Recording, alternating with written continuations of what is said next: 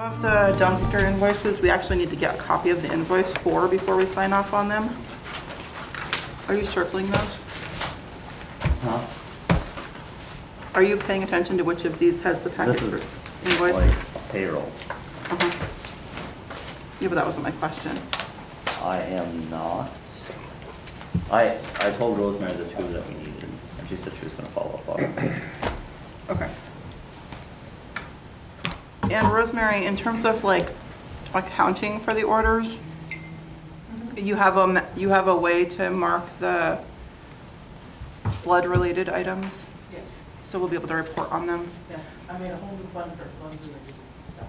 Perfect. So if I feel like at least the first meeting of each month, if we can get a flood spend report, that would be helpful. And so far, I've got state park, debris removal and temporary office. And the portalets. Okay, you want These three back. Well, I think that they're definitely flood-related. I don't know that we'll get reimbursed for them necessarily, but I think we should put them in the flood category because we wouldn't have them otherwise. Okay. Anything else that we spent money on flood-related that Rosemary didn't just rattle off? I just have a question. It looks like we have a significant bill for tire recycling, flood-related. The water damaged people's tires. It washed tires up all over town Okay. that were not those people's to begin with. Still, it is flood-related debris. Yep, that's all I wanted to know. Yeah. And some people got more inundated with tires than others. Inundated. I got a question on the pipe bill, which Rosemary may not know the answer to. Jason will when he's here. On the what bill? Pike Pike, paving bill for yep. $206,000. Uh-huh. Do you happen to know, is that, Does Jason know where we are? it doesn't, I actually looked at the bill and it doesn't indicate where the paving was. I took the streets. Oh, It did? mm-hmm. So, Jason had called me earlier today and asked if there was items specifically for him. And I didn't see any, and usually his meeting with us is the third Monday of the month. So I just said we're kind of back to normal with there. If you want him to come, I can get a hold of him, but I don't believe he's planning on attending, and he did ask. Yeah, no, that's fine. I think the bill is probably fine. And I looked at it and I didn't see what road it was. Yeah, And you, it was listed, I don't know, Pearl Street, School Street. Clay Hill. Clay Hill. Okay, that's, Here's the statement and the bill there. yeah, I saw the bill. I guess I didn't see the statement, which must be where it's said. But that would be consistent with what my expectations were for the size of the bill.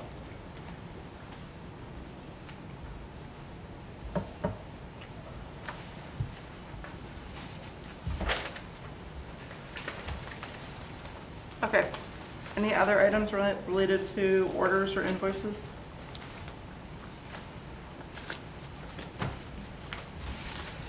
Okay. Review and approve minutes for meetings on July 3rd, 10th, 13th, 17th, 21st, and 31st. And also minutes of the joint select and trustee meeting on July 17th. Beth, we didn't do adjustments for, Oh, yeah, sorry. Yeah. Right, it's true. Are there any adjustments or additions or modifications to the agenda?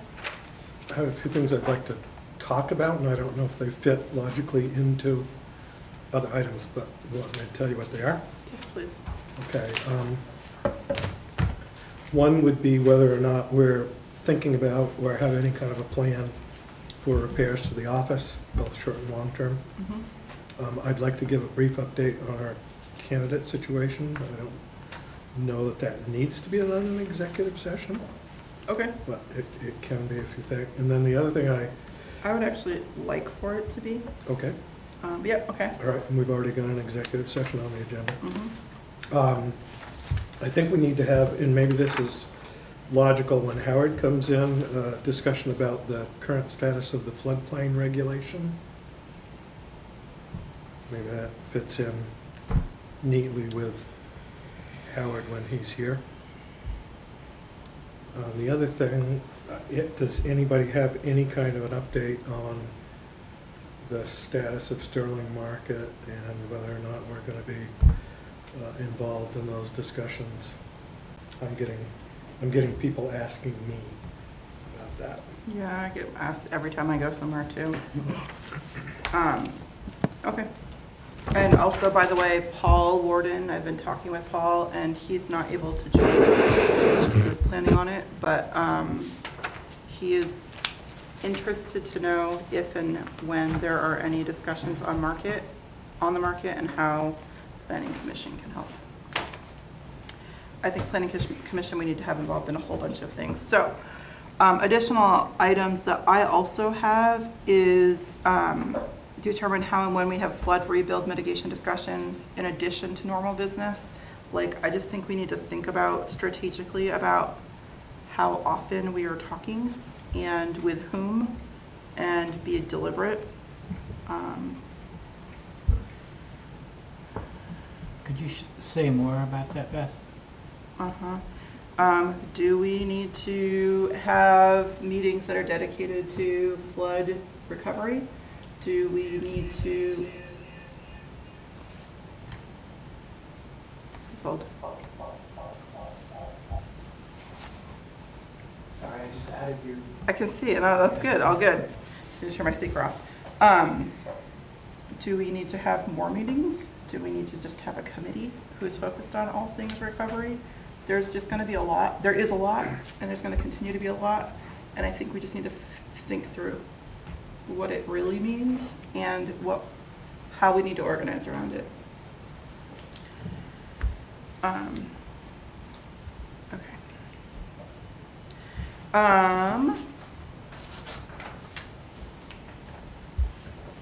And then the other thing that we need to talk about, and it doesn't matter when, we can do it later in the meeting, but we need to talk about space, just as a general topic, and how we are accommodating ourselves longer term and our community longer term. Do you envision us having an update from Ron every select board meeting, or once a month? Or? I think we need to figure it out, and we're going to need Ron's help with figuring it out. Yeah, that would be good. Okay. Any other? Yep, go ahead, Carl. Two more. There's a planned purchase. I got information from Jason Whitehill today, and under item number 17, you do not need to approve the engineering service agreement for the covered bridge scoping study, but you could still talk about designating some steering committee or designated representatives to help answer questions in between select board meetings. Yeah. And we also need to, thank you for that, Carl, we also need to potentially, well, I think not potentially, I think we need to accept Howard's resignation. If it falls into our I'm confused by the whole flood appointment. The flood, what is his title? What is his role? Floodplain Zoning Administrator. Administrative Officer. Yeah, that's it. I don't understand how he was ever appointed to that role. I don't call it a position, but that role. So, because it's not in our annual appointments. It's not even listed in our town report at all. It isn't, it probably should be, and we should probably henceforth and forevermore have a clear indication in our town report that we do have flood zoning regulations. That appointment was made, I don't know how many years ago, a long, long time ago. And it's not one that actually needs to be renewed once the appointment is made, unless he resigns, he's it. I think we do need to remove it. For when we get a major flood, the person who is appointed, everybody around that person has expectations around what the responsibility entails. Because I didn't even know it existed. Well, I'm not saying that it shouldn't be in the report I'm just saying that it's not an annual reappointment. Yeah, I think we should think about terms, if we can. If it's part of the ordinance and we can't, it's fine. But anyway, okay, I hear you. Gotcha. Okay. Any other adjustments? That's plenty. Maybe we'll sleep tonight. Tonight, or are you thinking early tomorrow morning? Well, you never know. Time will tell. Review and approve minutes from the meetings that I listed off previously. Are there any discussion items on any of those? And again, the dates are July 3rd, 10th, 13th, 17th, 21, 31, and the joint meeting on July 17th. The only thing I'll say is I don't believe there was the 21st that I was not there, so I would ask that we take them separately so I can abstain from that one, but. Sure. So just by, I think there's a common misperception that you have to be here at a meeting in order to approve the minutes. You don't. Okay. So it's up to you. You can certainly abstain if you want to, because you weren't here, but you don't actually have to be present at a meeting to vote in favor of the minutes. Not that it really matters. The meeting from the 21st has me listed as remote. I wasn't, but has me Okay. listed as there anyways, so it doesn't really matter to me. I'll move to approve the meeting minutes for July 2nd, 10th, 13th, 17th, 21st, and 31st. I'm sorry, Shane. No. Just trying to make it quick. I'll second that. Any discussion? All those in favor? Aye. Ayes have it.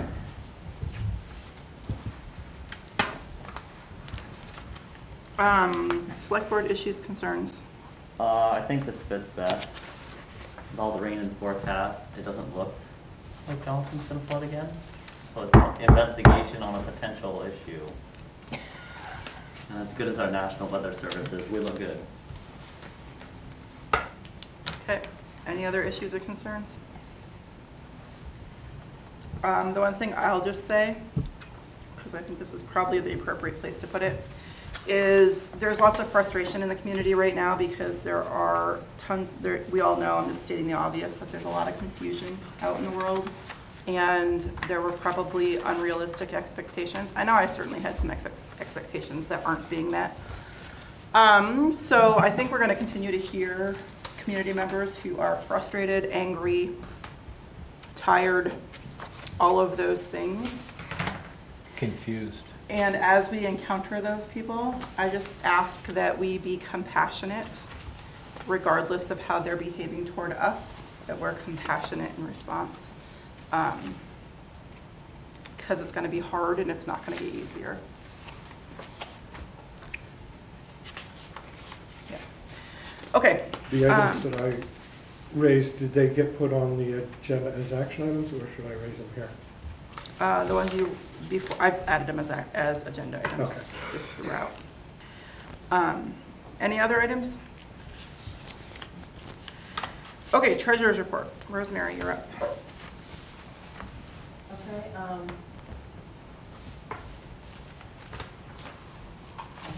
have a liquor license for third class for Marcella's Pizza Restaurant and Bar.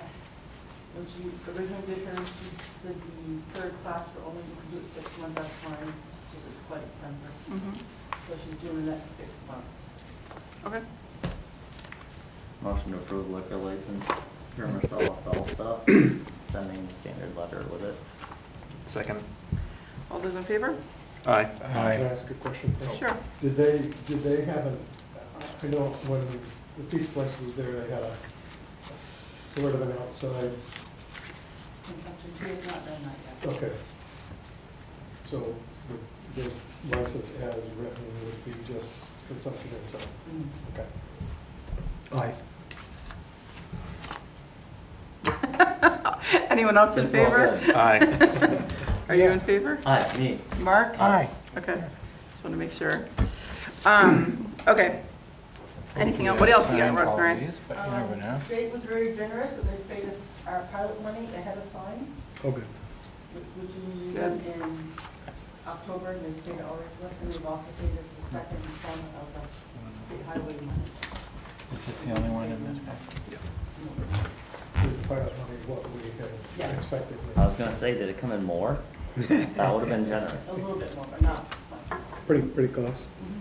Excellent. Cool. And we have received, money from the Community Foundation of $7,500. And Jason took some metal to one of those and got about $1,400 for that. Cool. Good. So, all set for debris? And is Terry on the Zoom? She is, yeah. The errors and omissions for the Monroe County Mental Health Services. Sorry, what about them? They've had a change in the assessment from 320,000 to 234,100, a difference of 85,900. And Terry can explain the qualified housing change. Terry, can you hear us? Yes, I can. So the only problem that we're gonna have here is that Oh, there's she can't. an audio output here. So if you stay muted but have sound coming through there, maybe it'll work. That is what caused problems a minute ago, but we'll try it. Hi, Terry. Oh, you don't have to have your mic on. My mic's not on. Your mic's not on? Okay. Hi, Terry. Sorry, we're gonna have a little echoing. Ooh, yeah, but that's not Sorry, right. my dog barks every time I do a Zoom meeting, but she just stopped, so that's good. Okay. Did you hear Rosemary? Yeah, so the change, the errors and omission was for one of the qualified housing. When I went through the qualified housing, the notes that NIMRIC left were not clear, and I thought that they had put more than 10% on. So I had fixed them all, and then talking with Don Davis for the other qualified housing, understood how it worked. But the notes that NIMRIC left in CAMA were very unclear. And so I fixed those, and then this was the other one that was not, that I had changed, but I need to fix back. I see. Okay. Does anyone have questions for Terry?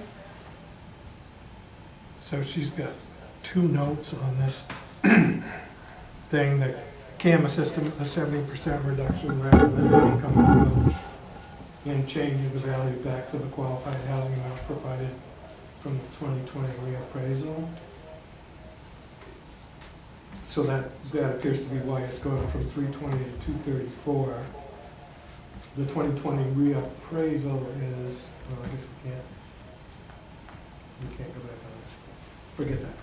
I understand. Okay.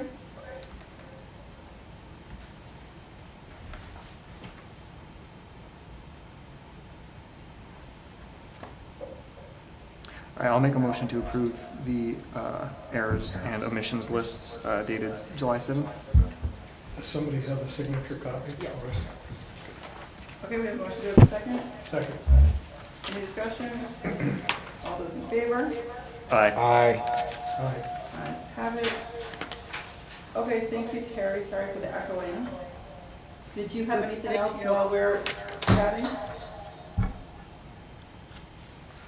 Thank you. Okay, bye.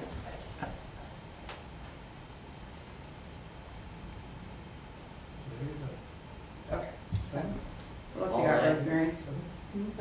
What else you got? That's all I had. Yes, please. Okay. Next up, we have planned purchases.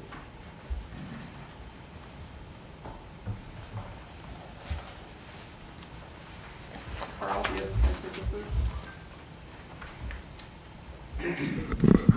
Yes. So Jason asked for, and Eben, you have that, right? That email? Yeah. It's roughly $2,900 that he wants for hydro seeding supplies that he would use throughout the year, so it's not just supplies for one road project. It included the fertilizer and the seed and what they label as mulch. And I'm sorry, I forgot now what the vendor was, but the email should show that because it had that quote. Items at Johnson Hardware and Rental. That their quote was from.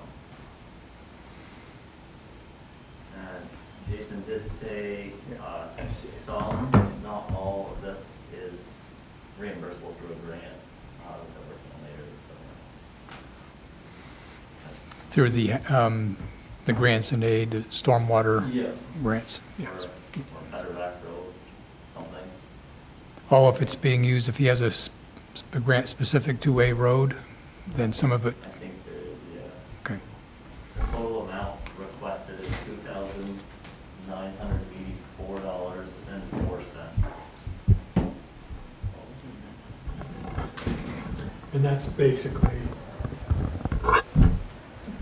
buying what needs to be bought in a bulk format. Yes, so there's 63 units of auto lime, which is fertilized or pelletized CAL, whatever that is. 50 units of PEM mulch and 40 units of 19-19-19 fertilizer. So maybe the pelletized cow is grass seed. Move to approve. Okay, we have a motion, do we have a second? Second. Any discussion? All those in favor? Aye. Aye. Ayes have it. Okay, flood-related cadence and organization. This is the new agenda item that I added. I think that, we talked about this a minute ago, but I think that we need to figure out intentionally how frequently we should be getting together as a board. I think we should be figuring out how we should be getting together with committees. Let me just write these things down so I don't forget something. Also, Planning Commission. And I think of Planning Commission separately from committees because Planning Commission should be involved in flood mitigation, things like community, I believe, things like community development, planning, and other rebuild activities that are community-based. And then we have, you know, just the work of the board separately from meetings, but I think that there is some work of the board working with Ron's support. I don't know if there are other categories. I do think also actually we need to have some sort of a plan for helping support communication for the individual aspect. And while we don't have much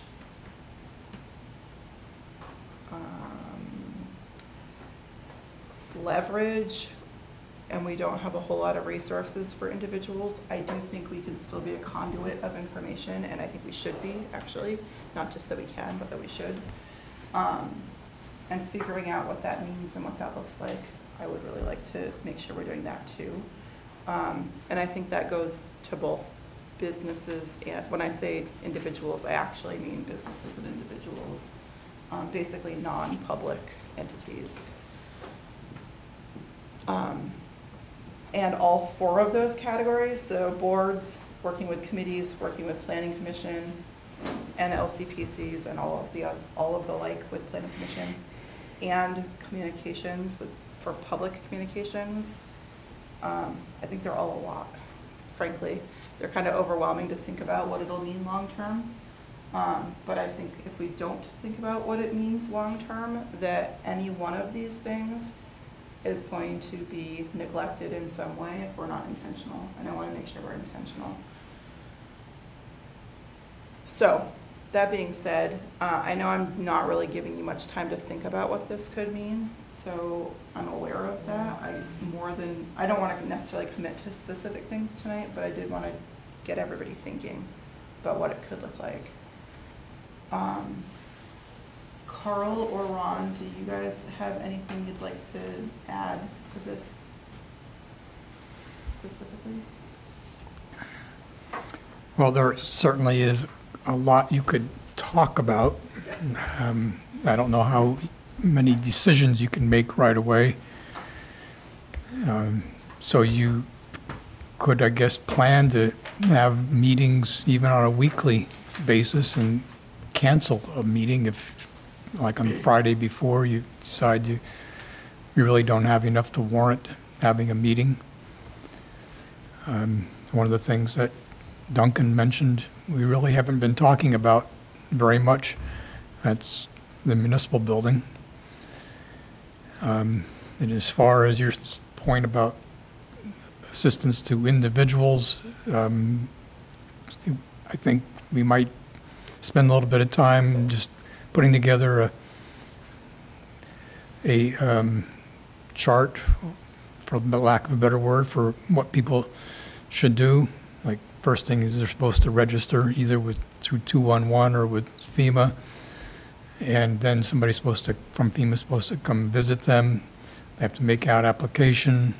The advice we heard today was that if they get a denial letter, they should read it carefully and then contact FEMA and ask why and appeal, because it might just be because there was some piece of documentation not missing, and apparently the FEMA denial letters aren't real specific in that regard. It says, oh, we need you to have this estimate signed by the contractor. And then maybe somebody to understand it, that's all they have to do. But so we could put together something like that. And SBA is here tonight. They can talk about what's available to help businesses. And they're also their role for individuals, because there's assistance to individuals coming through SBA. So if that's something you want us to work on, we could make that priority and get something done and deliver it out to everybody again. Okay, yep, okay. Ron, your thoughts? Remember in the Halloween store, we set up every Friday at 11 a.m. call, or location if you wanted to. But, so anybody with concerns that kind of came up during the course of a week would be able to sort of center themselves, I guess is a good word, on a Friday at 11 to have resource people there that could answer questions or collect notes and chase it down and get back to the person, those kind of things. It was helpful for staff as well, because there was, just having that kind of communication outlet for staff during COVID, during the flood, whatever the event is. If you have that hope, like Carl just said, eventually it was every other week, eventually it was monthly, then we stopped, Right. So having that outlet, centers things, or it's purposeful. So resources, SBA, SEOC, there's lots of resources. The problem with the frustration, I think, people just don't want to read a pamphlet sometimes. They just want to talk to somebody. So if you have a designated person within the town system that can field that and keep current, SBA is going to say some things tonight that we haven't heard before, kind of stuff. Who's going to be able to spit that back to a Tuesday morning phone call from somebody that's just getting their head wrapped around their needs? Right. So, and that's a planning meeting. It's part of your response plan. It's not quite like a debris management plan. It's not quite like a flood response plan. It's almost like a mini component of just communication. Yep. And how you deal with that. So if you don't have a designated person that can sort of keep current, FEMA's not going to be able to help you on the day-to-day. SBA will have pamphlets, but at some point the town has to kind of fill that gap, which should reduce the frustration from people. Yeah. Just like we say, call 211. They're not going to call 5 select board members haphazardly finding out who has an answer. It really shouldn't be like that. Agreed. Okay. Mm-hmm.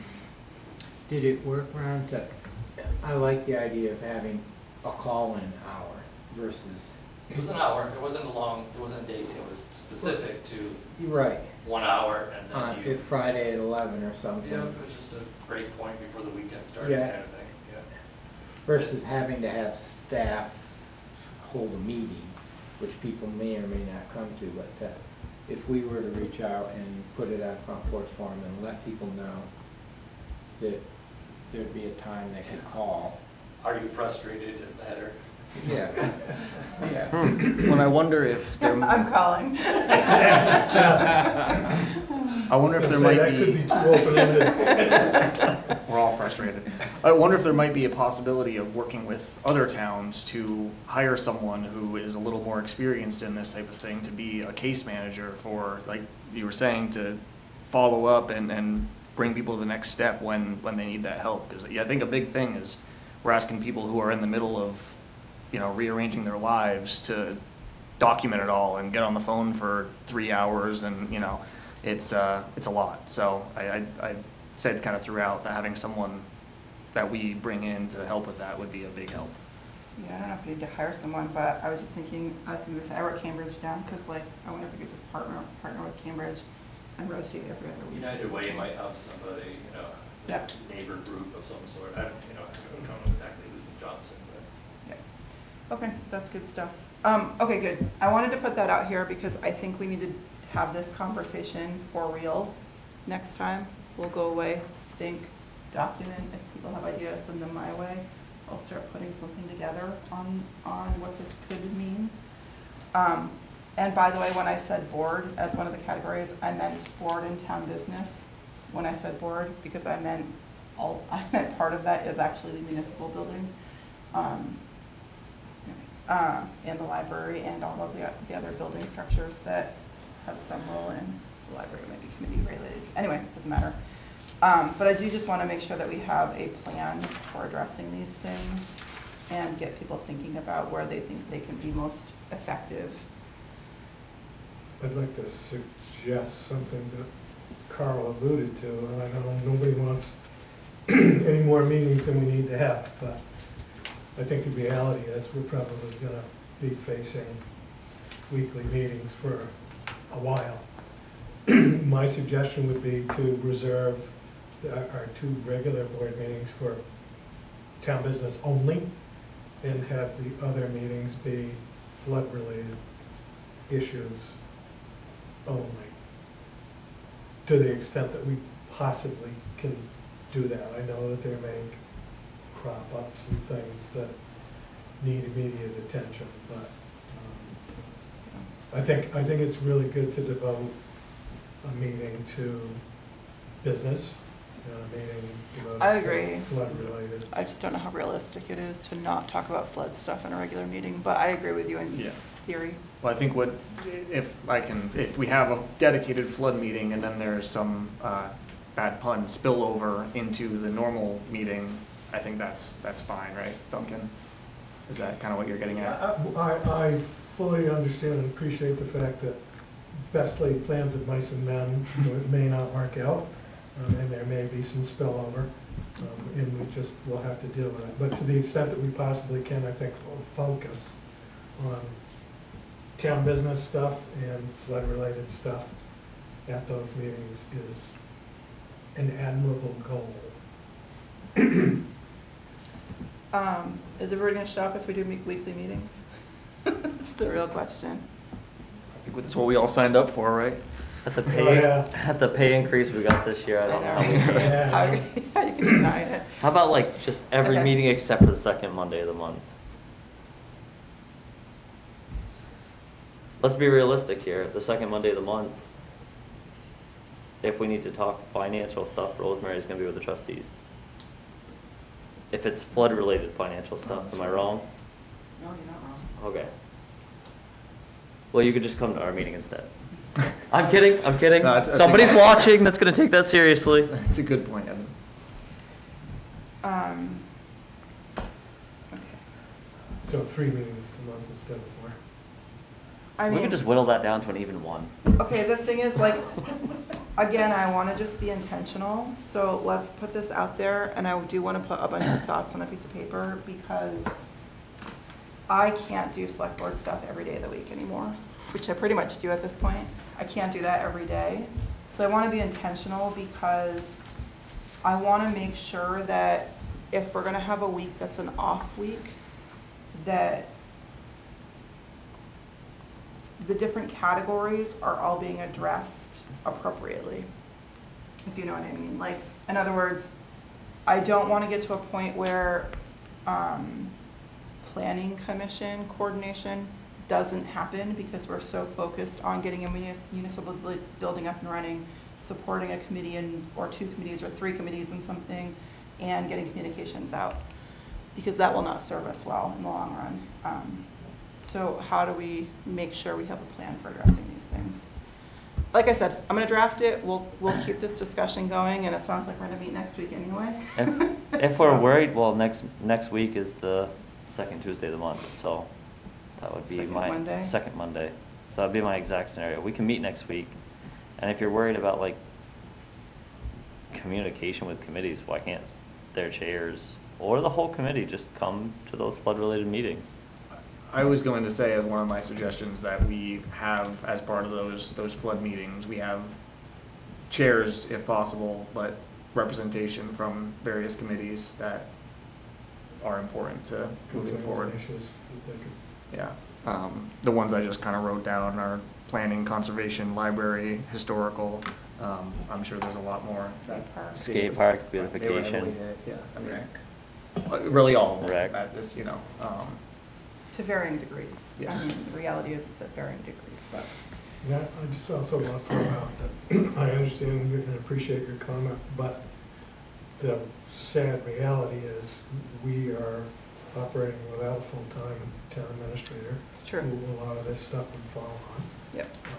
And we're in the process of hopefully hiring somebody on the community economic development piece who might be able to take over pieces of this. So I guess when you talk about expectations, Yep. we need to be realistic about what we can accomplish as well, given staffing issues, concerns, and general burnout.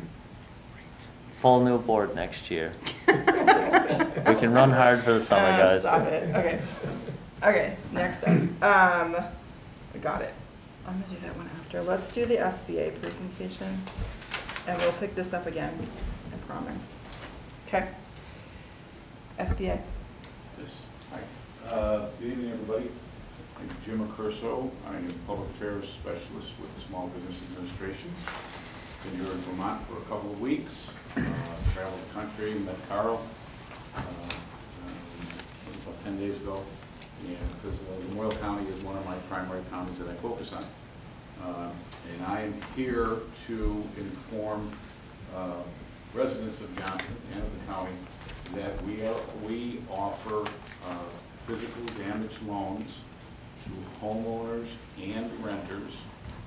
We also offer physical damage loans to businesses and nonprofits, and then economic injury loans to businesses. The deadline to apply for the physical damage loans is pretty much around the corner. It's September 12th. And we encourage anyone who has had any kind of damage or feel that they may be eligible for our loans to come into one of our centers or applying online. We're going to be opening the center right here at the school, or FEMA is going to be opening their disaster recovery center here on Wednesday. Tomorrow they have a soft opening, and it's going to be in McClellan Hall, right here in Johnson. Soft opening's tomorrow, the hard opening is the 9th. All of our centers are open 7 days a week from 9 to 5. And for the time being, and again, we encourage folks to come in and talk to us to see if they can qualify for the loans. Applying for an SBA loan is very much like applying for a loan to the bank. However, there are no fees and there's no obligation to take the loan if it's awarded to you. If the loan is in fact awarded, your first payment is deferred, interest-free for 12 months. So we really want to help folks get back up on their feet. The loan limits for the physical damage for the homeowner is $200,000. For contents, personal property contents is $40,000, and that's also for renters as well as the homeowner. The physical damage for the businesses is $2 million. Limit is $2 million, and then economic injury is $2 million. We've got that all spelled out on fact sheets that I have. I can leave information for everybody. The loan application process and what's required. Again, very similar to when you apply for a bank loan. You're going to have to have your EIN number. You're going to have to have a current tax or a completed tax statement, most recent tax records, profit and loss. We will go do a site visit, much like FEMA does, to verify the loss. The application will go in at the centers where we encourage folks to come in, again, and talk to a customer service rep. Much as we do it online, it'll then get assigned to a liaison, and within a few weeks, you'll get assigned to a loan officer. The loan officer will then talk to you about the terms of the loan. Again, they can be up to 30 years to pay back, and you know, and then the maximum amounts, whatever is determined that the loan amount is going to be for you. And then once the signed documents are issued to you, within 5 days, you can get your first payout of about $25,000. So we work in accord with FEMA, whereas FEMA comes in and provides grants, we provide loans. Unlike FEMA, we do, where FEMA only helps homeowners, we help homeowners, renters, nonprofits, and businesses. We also offer mitigation coverage. If a homeowner or a business puts in place measures to keep a similar disaster from reoccurring, you can get an additional amount up to 20% of the damages on top of that loan. We do help with refinancing, and everything is all spelled out again here on this fact sheet that I have here. The interest rates are, for the home loans are 2.5%, business loans are 4%, and nonprofits are 2.3%. And those are regardless of your income level? Yes, regardless of income level. Again, because we want to help everybody, but it's not regardless if you're able to get credit available elsewhere. So if it's a business that's able to get credit available elsewhere, those interest rates fluctuate. But again, we encourage when the loan is going to be awarded. Again, you have no obligation to take it. You work with your loan officer in that regard. Does that include landlords? Yes, so a landlord would be deemed a business. So that's where you get in that kind of a gray area with FEMA, because FEMA won't help a landlord because it's a business, but where we can.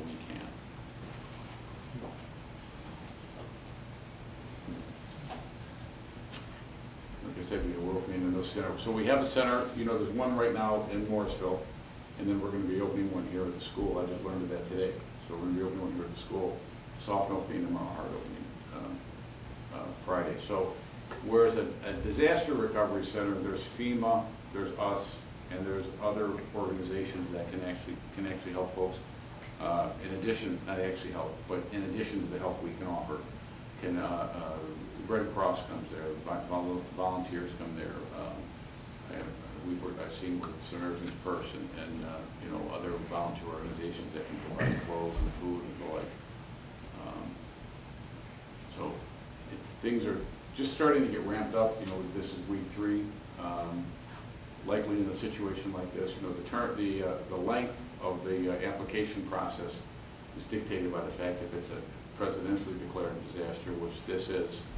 So there's a 2-month window to apply, and then after that, if we're needed to stay here, we do stay at the request of the state to help out.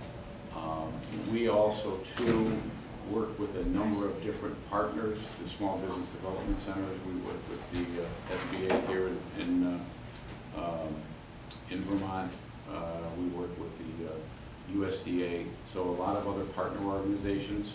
If anybody has any concerns or difficulty in filling out their applications, they could work with the Small Business Development Center. They could work with SBORD. They could work with the Veterans Business Centers or the Women's Business Centers that are out there. So we're all kind of like a partnering network. And once we leave, when we do ultimately leave, we're here to offer any different assistance with those other groups if someone has some issues with their loan. So does credit score determine interest rate, or is there a possibility of being denied due to credit? Could be. So we look at credit history with it, but again, what we really look at, it's a very good question, what we really look at is the ability to repay. So if they can demonstrate the ability to repay, we will work with them. Again, your loan officer will work with the individual. If there's some extenuating circumstance, again, that'll all be spelled out.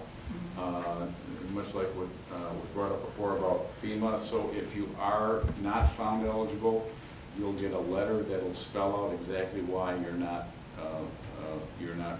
eligible. And by the same token, many times when if that letter is generated quickly, it's usually because a piece of paperwork is missing. One of the required pieces of paperwork is missing. But we do encourage folks to continue to apply, to come back in, take that sheet of paper that you got from us, email, and come into a business recovery center and work with somebody, or call the number, which is 800-659-2955. You can also send an email to disaster loan assistance at sba.gov or sba.gov. Let's see, our email address is disaster loan assistance at sba.gov. So you can reach us by phone, email, or come in person.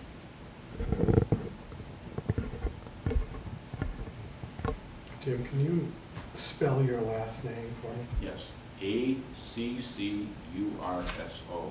On the second page of the, I myself am Doc Colchester, so I'm not that far away. Thank you. So I'd be happy to meet with anyone. I'd be happy to, if you have any kind of outreach events where you'd like me to, to present at or hand out information. How about Wednesday night? You Okay. available? We're having I'm the flood zone administrator in town, and we're holding a meeting for all stakeholders to try and explain the whole works. Everybody has been flooded or affected by it. What time on Wednesday? It's at 7 o'clock on Wednesday, and that's in the elementary school gymnasium. Yeah, I have Wednesday night. I'm down in. I can get someone here though. That'd be great. If you'd like, yeah. I love that. Let me give you my With some card. handouts. Yeah, I'm going to be in Middlebury. That's another one of my comments. But Middlebury is 5. I can maybe be okay by 7. Whatever. Yeah. So somebody from SBA would be great. Okay. Thank you. And you are? Howard Romero. 7 p.m. on. You have email? I'll give you my card. Carl can connect to you. Carl can connect to you. Okay. Yeah, I've got his card. Okay. All right. Good.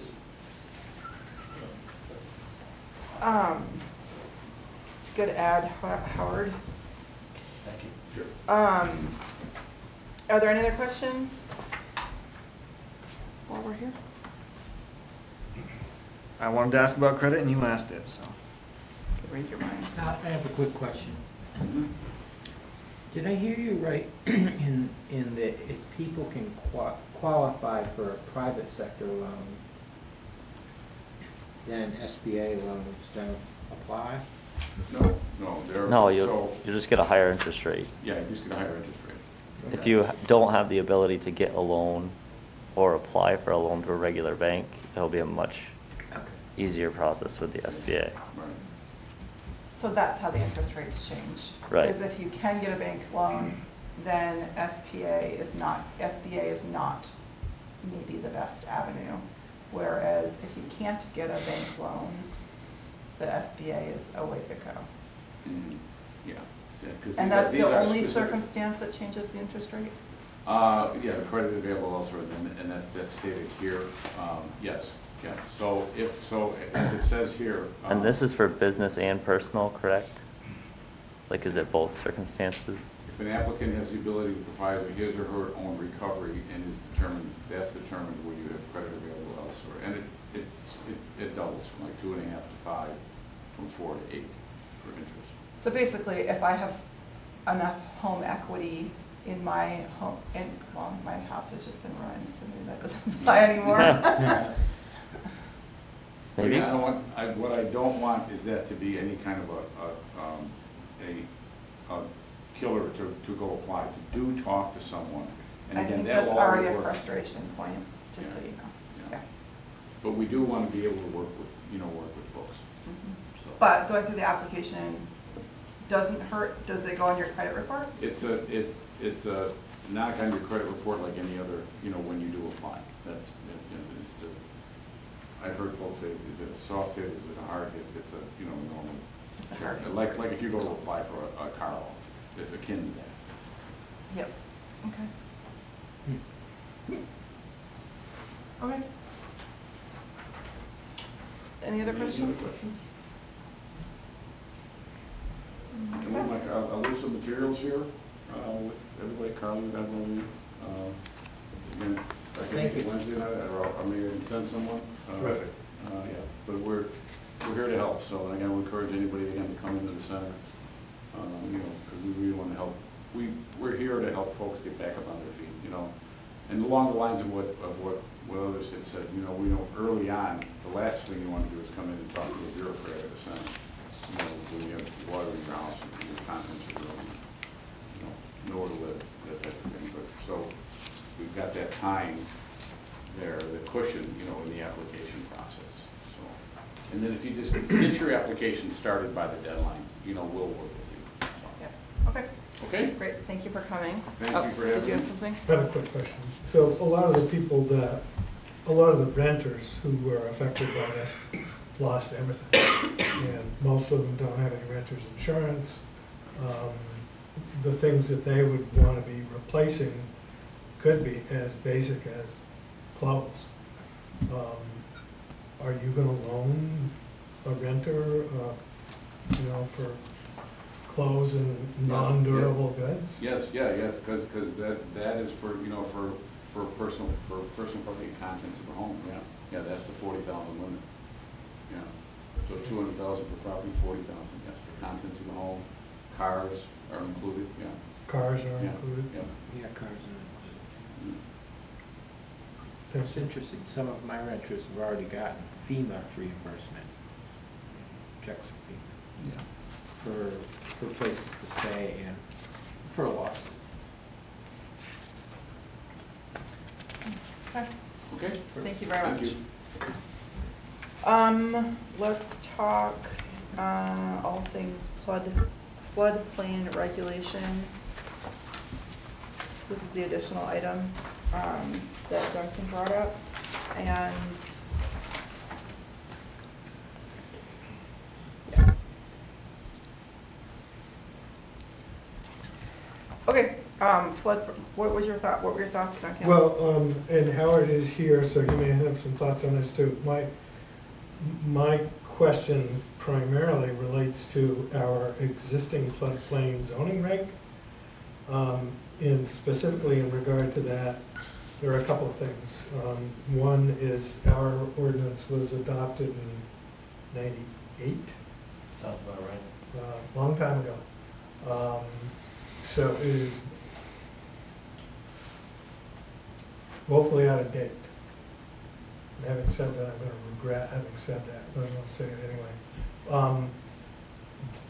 There are a couple of specific issues that we need to think about, not the least of which is, if I'm reading the regulation right, and correct me if I'm wrong, Howard, if, as a result of these inspections, there is a determination that a property is more than 50% damaged, then the approval to rebuild in that location falls upon a zoning board of adjustment, and the property has to be brought up to the current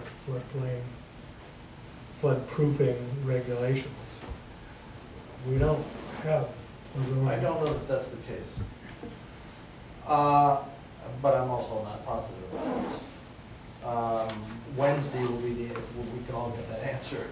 But my understanding is that in the event of substantial damage, not just damage, but substantial damage, a higher bar, Which is more than 50%. which is more than 50% of the cost of the structure, puts you into another pot of money in terms of, I don't think there's a downside to that, such as you have to rebuild the house according to the current map.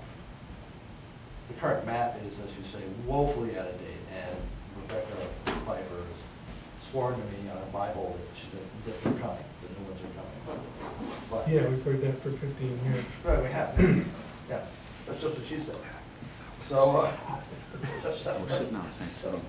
um, Yeah, so I don't think that's right, though. Nothing like scrambled. Well, I'm just going by what our zoning reg says. And our zoning Oh, reg says, our zoning regs. our own zoning reg. Oh, I don't know. Yeah, I can help. Our own zoning regulation says if it is new construction, substantial improvement, or construction in a floodway, that gets approved by a zoning board of adjustment or a board of adjustment. And it refers specifically to NFPI, NFIP, and PI regulations. So it's the federal code for the definitions. And if you read the definitions, I think I'm right. All right. I could be wrong, and I hope I am. But it has ramifications if there is a determination, and if there's a pot of money that can help those people rebuild and meet their requirements, great. My initial point is we don't have a board of adjustment. Yeah, I was gonna ask you who that was. We don't have one. There you go. So that's a problem. I'm raising it to this board because it would be this board that would essentially appoint a board of adjustment to, our zoning regulation, our floodplain zoning regulation refers to those uses as being conditional uses which are approved by a board of adjustment. This is probably Greek to most of you because you haven't had anything ever to do with zoning regulations, but I have 20-plus years of experience with zoning regs, and a conditional use is approved by a board of adjustment, and there are criteria that have to be met in order for the board of adjustment to approve that. So, our big issue right now is we don't have a board of adjustment.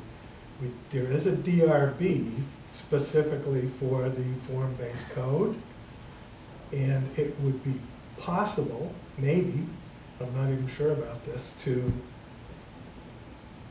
assign the tasks and duties of acting as a board of adjustment to the DRB, but I really think we ought to ask the current DRB members if they want to do that. And if not, we need to appoint a board of adjustment because we don't have one. Can you remind me, Duncan, what are the things that would trigger the Board of Adjustment review? So, new construction, substantial improvement, and construction within the floodway. That's what So it actually says. new construction outside the floodplain? No, it would be development within the floodway. There's Floodway. the floodway, and there's areas of special flood. Right, the 100-year. Yeah, The floodway is the most dangerous place to be. right. Right. And there, Yeah, you basically can't do much of anything if you're actually in the floodway. Right. Which If is- you're in the special areas of Which is flood, my and house. those are mapped on the FEMA, on the firm maps, the federal insurance rate maps. So if you're in that area and it's new construction within that area, that technically is a conditional use approval by a board of adjustment. If it's substantial improvement, that is a conditional use approval by the board of adjustment. And if it is development in the floodway, then that is most definitely, approved by a board of adjustment. And as I said, we don't have one. I think it would be good to get those maps out to the general public. Well, Floodplain, floodway. So- yeah, sure, I mean, they're easy to copy, they're just, black and white things. They're also available on the town website. Yeah, and state websites, ANR has all that maps. The firm maps are on the website? Yeah. Okay. Or on the town website. Yeah. There are links to. Now, I have just commissioned a map that you guys, whoever comes on Wednesday will get to see for the first time. It's a humdinger. It's got, on all the Memorial and the Guyon through the village and to both borders. Every house and its house number, and it also shows the floodway and the 100-year and 500 year. So, The incorrect version? Well, The one we didn't- the old. the one we The didn't- current version. it is the incorrect version, yes. The one we didn't experience, right? Right, that's the one we did, right, that's the one that didn't happen. Those are the firm maps. Those are the firm maps, right, Yeah. the current firm maps, Yeah. well, they're the 1984 maps, that's what we're working with. That's what we're working with, and that's, according to our bylaw, that's what we have to work with. Right. The new ones are coming any day now. But, yeah, so that's, that map, well, anyway, I was just thinking, Mark, that would be a good one to show people. Yeah. It's a really hard thing to copy because it's dense, but, yeah. Interesting. Well, you said you're having a map made up that shows the location of every house that's within, so those will be the houses that get inspected, basically? Yes. I mean, I guess that would be a great map to have available on the website. We can see it on, we already do, we have it linked. Like, we can see it, if you go to the website and follow the state ARGIS, it already has that. Like, you can put a layer with the floodplain Right. on You top can, of, but how many people can? Yeah. no, you can. You do have to be a little tech savvy. Confident in your ability. You do have to be a little tech savvy to navigate it all. It's true. You have to check the I- box. One thing I was gonna ask, Howard, Yeah. is if you could maybe, I don't know if this is something you can do with technology Maybe or we can get a just default manually, version, but just- drawing Yeah, on we can that do it. map I know. where the actual flood I hit understand. in this most recent I'd love to flood. do that, I was gonna sit down with Alex and see if we could figure that out. Because, you know, comparing that with what we have for the existing floodplain, I think would be very educational for a lot of people.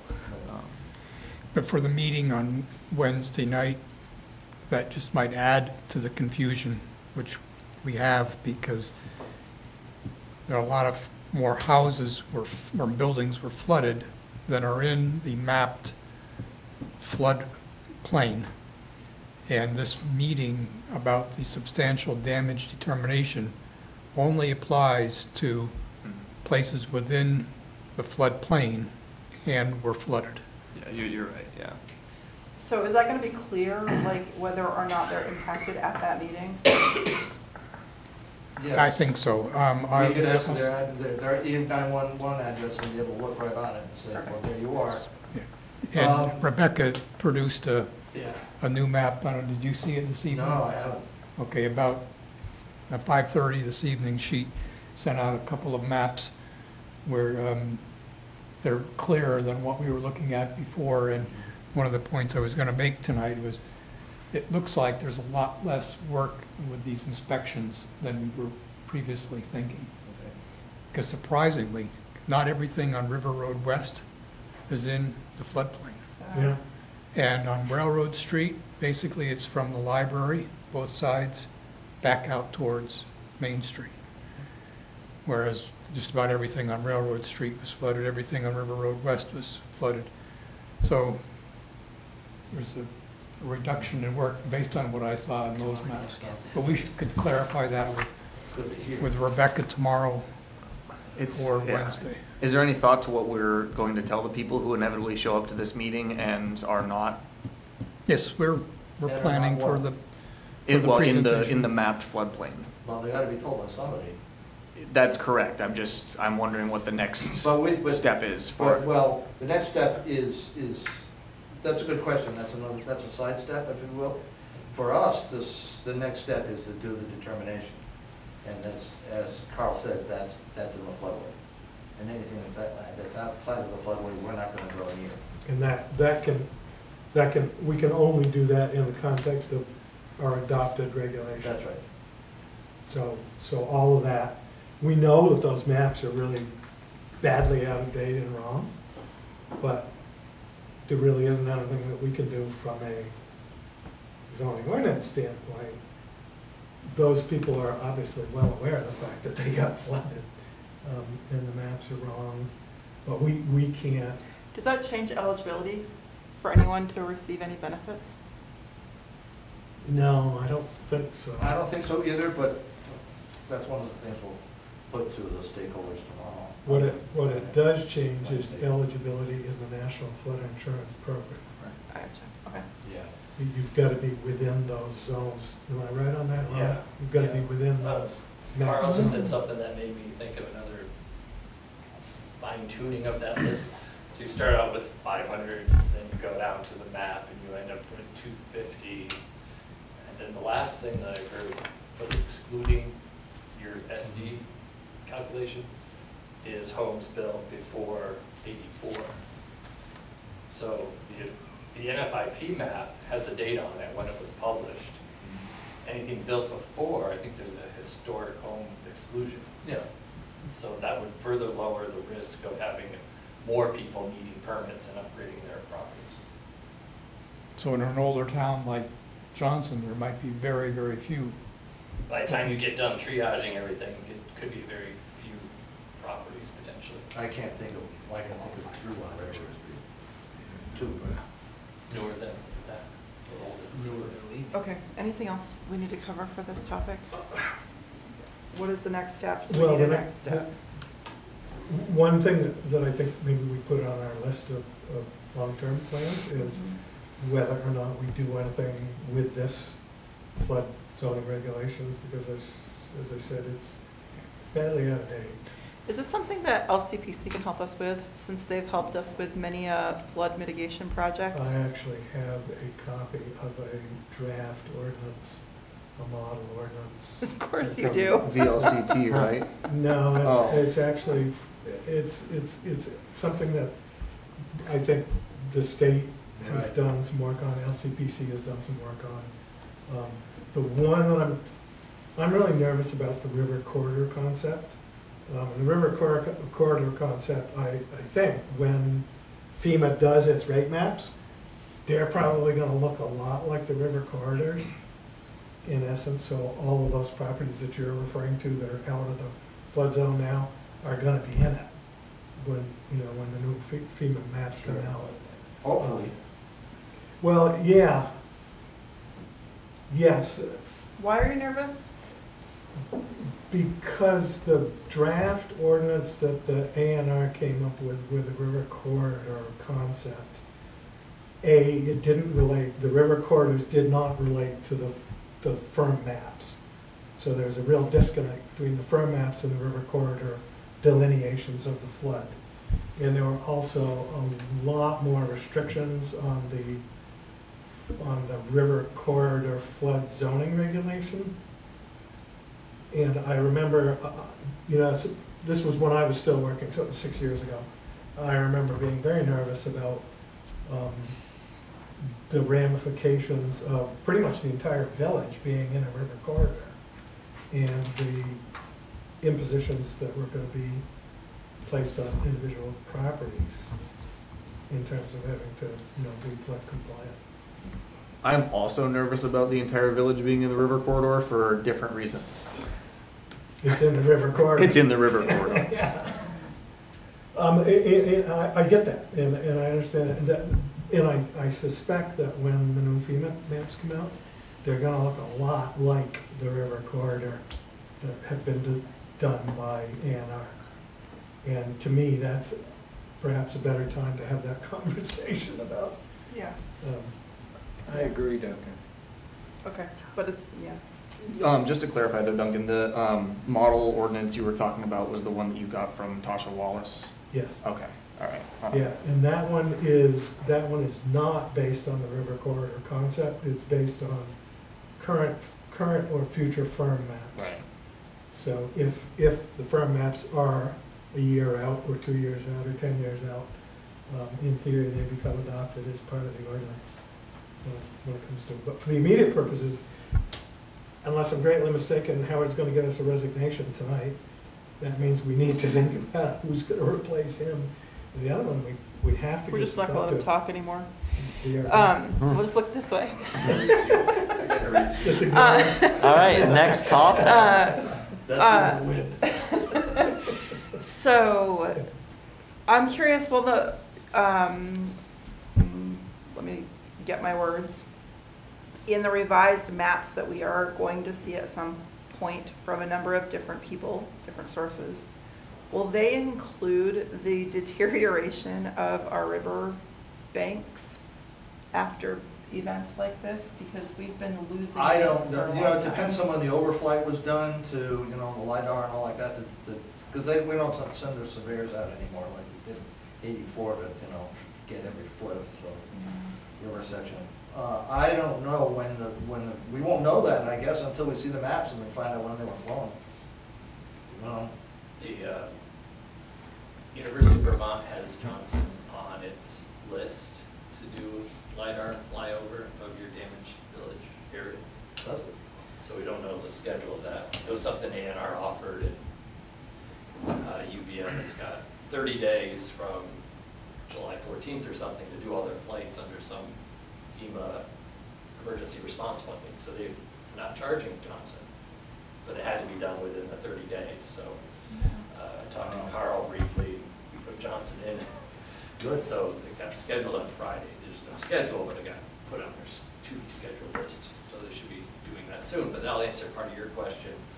When the FEMA maps do come out, digital version, all that stuff, you'll have 30 or 60 days to appeal and get into the details of that. So that's the time to bring up, this map is totally wrong. We had a flood, it changed the water course by 300 feet. These properties that were totally out are now in, and that obviously that slows the map process down, but you do want them to be accurate from day one whenever they do get finalized. When we did the walk around last week with LCPC and the engineers that LCPC is working with, I think they were going to try and, we have a couple of known elevations of the floodwater at its maximum level, and I think you could replicate that across. I mean, we have it all over the village. They're still there. Well, yeah. If you look at but I water think on a lines. map, you could, if we got the actual elevation, then it would be a fairly simple matter on a GIS, in a GIS Wow. format. Absolutely, it's as durable as the topographic, and there you go. Yeah. So that would be. Is that something that they were talking about during that tour? Yes, and I don't remember, do you remember what the net result of that conversation was? Did you get the impression they were going to create a map like that, or should we request it, or? Maybe we could request that they actually do it. I think it was more about a conversation about, oh, we can see here where the water level was on the municipal building, and so what does that mean, how deep it was on either side of Route 15, and you could see how deep it was down at the intersection of 15 and Railroad Street. So Yeah. then what does that mean? How deep was it in other points? Well, LCPC certainly has, they have ArcGIS capability. If we could provide the data point, the elevation point, they could create a map that shows the That's what the 2020 you're always gonna do, right? Same project. I would argue, Duncan, that finding a point like on Sterling Market, say it was here, that doesn't necessarily transfer to the whole town because. No, you'd have to find different points around the village. Right, because of the way the Lamoille came up and pushed the Guyon back, people on the Guyon got a lot more flooding than they ever have. That doesn't necessarily mean it flooded more downriver or to the same degree downriver, because you're talking about a moving river, two moving rivers actually. But at some point, water equalizes. Yeah, you're gonna have to consider it as a flat lane at some point. Just, I mean, literally, when Evan and I were driving around a couple days after the storm, flat plain doesn't exist when you have big currents. Because we literally saw water that was higher than the road we were driving on at one point off Hogback. So, That's the Yeah. point I was trying to make. yeah, that's true. The currents in the confluence of the two rivers it's don't great. necessarily make water equal. Yeah. But if Um, nothing else, it'll give you a good idea. It's better Yes. data. It's better data for what will flood long term. Yeah. Yeah. And just, one final point on the zoning, just to give you an idea of the complexities of this. The zoning reg that we currently have, and my understanding of the current model is for the NFPI maps, the requirement is to build the base flood, the basement level at or above the base flood level. And that's new construction. It's anything. That's substantial improvement, new construction, whatever. If it's redevelopment of existing. The FEMA standard is base flood elevation plus 1 foot. The Act 250 is base flood elevation plus 2 feet. 2 feet. 2 feet. Guess we do Now, need a if parking we garage. had, if we had been 2 feet, the municipal building is base flood plus a flood. Had we been base flood plus 2 feet, we wouldn't have flooded. And Duncan, what did we do with the lower mobile home park after the 95 flood? I thought we came in, elevated all those They were. places. And where was that, base flood plus 1 foot? I or- don't know Yes. that for sure. Yes. It was base plus a foot. Sorry, but base flood equals how many year? 100 years. Base flood is 100 year. 100 year? 100 year plus a foot. Yeah. We built to, And then the trailer's another 16 inches. and That's then, another thing I gotta At remember. least, you know. I don't know how high it was down there, I never. Well, it's about, Well, It some, was- some of those units, it got 2 feet Halfway. yeah, inside the in house. John Gerard's house, it was up to his knees, Yeah. so. I think when Eric Bailey was explaining, they have floodgates on the wastewater that are designed for +4, Mhm. and they were +8. Mhm. So that extra 4 feet, there's nobody that's gonna be able to deal with that Yeah. easily, from a planning perspective, regulatory way, so. Didn't they build those to the 95 Where were flood? the village trustees? They built I think those so. based on the hydraulic capacity of the building to withstand. In other words, if the floodgates had been any higher than that, there would have been a risk of the floodwaters imploding the building. The building. Gotcha. So those were designed. So they weren't really built to like a 100-year standard? No, right? they were built, So They're it was built just to a fail. structural- they were It was a built, structural standard. it was a structural standard, not a flood standard. Okay, we could be here all night talking about Yeah. this, I'm pretty sure. We will be. I think we're gonna do another meeting, yeah. So, draft, you said you have a draft. Do you want to just share that draft, Duncan, just to get us thinking I about can what certainly it share could the be? draft with you. Yep. That'd be lovely, thank you. Are we accepting Howard's resignation? No.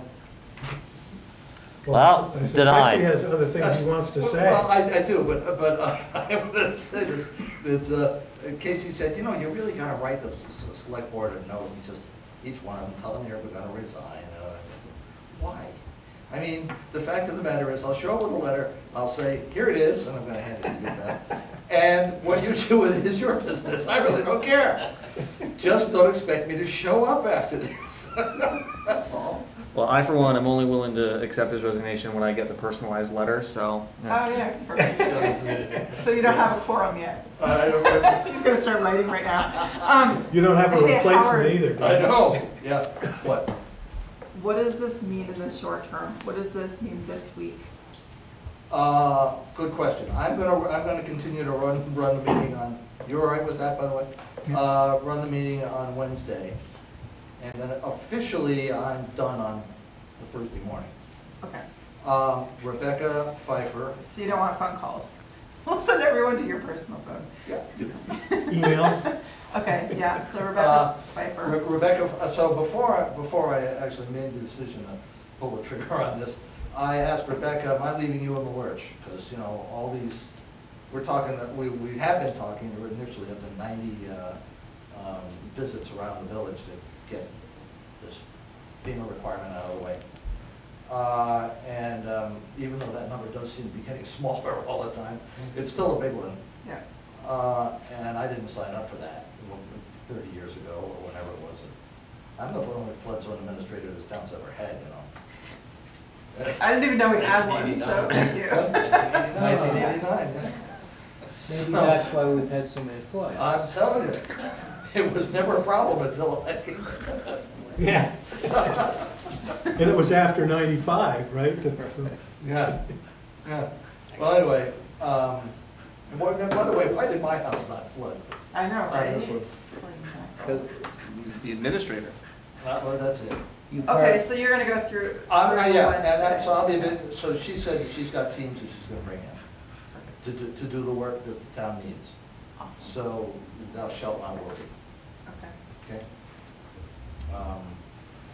and I will start boxing up all the paperwork and extra forms and crap like that that I've got regarding this Okay. job and make it available to the next person, and I'll train the next person, whatever that is.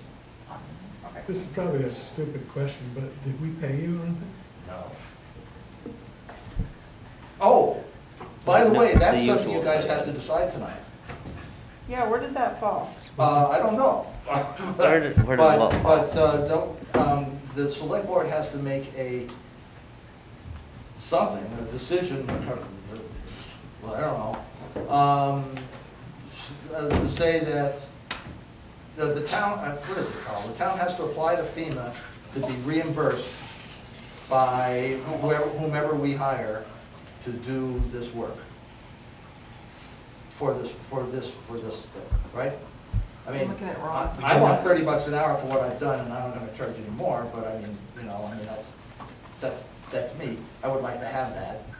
That was the RPA, which was submitted last week with Rosemary's help to ask for help, which begins all these different. For that section 1206 funding too? No, that's the town submitted a general request for public assistance, which is the RPA. Yeah. Under that is 1206. Okay. What Howard's talking about, which is administration of your bylaw. Right. Rebecca has potentially some direct state funds to do that too, but it's not guaranteed between FEMA or the state helping towns. The select board's ultimately responsible to make sure it happens, so if Rebecca's got a team, that's probably with no cost to the town. Right. If that fails for some reason, then the town can go ahead and do that and have a team of people themselves to do the same work. But if Rebecca's willing to come in, that's probably the best answer. Yeah. It still will need a local board of adjustment. So This only gets you to the 50% question, it doesn't get you to the permit question, which is still the town. How large does the Board of Adjustment need to be? According to state statute, a minimum of 3 and a maximum of 9. how do you know this stuff? Because he, He reads and doesn't- remembers. when he stopped working. He kept It just working. means he stopped working for pay. If you don't do it, it might be the select board taking on that job. So we have to Thank you for do it as that, quickly yeah. as possible. That sounds like a lot of fun. I just heard 3. 3 I- 3 to 9. Between 3 and 9. I heard like justice of the peace or somebody said something like that, right? Okay. If you hold a meeting, they're bound to. But I have to guess my go point off. is that I believe you guys have to take some sort of action to be able to be reimbursed by FEMA for. What is that? for What is the that? likes of me. What is that action, Ron? Am I Section, right? well, it's a two-part question. The RPA starts it all. The 1206 applies. If you follow those rules, then administrators can be paid for their time. So it's really a set of rules, section 1206. So it's more a question of submitting the proper Right. you have to- reimbursement. It's just like paperwork. hiring dumpster movers and everything.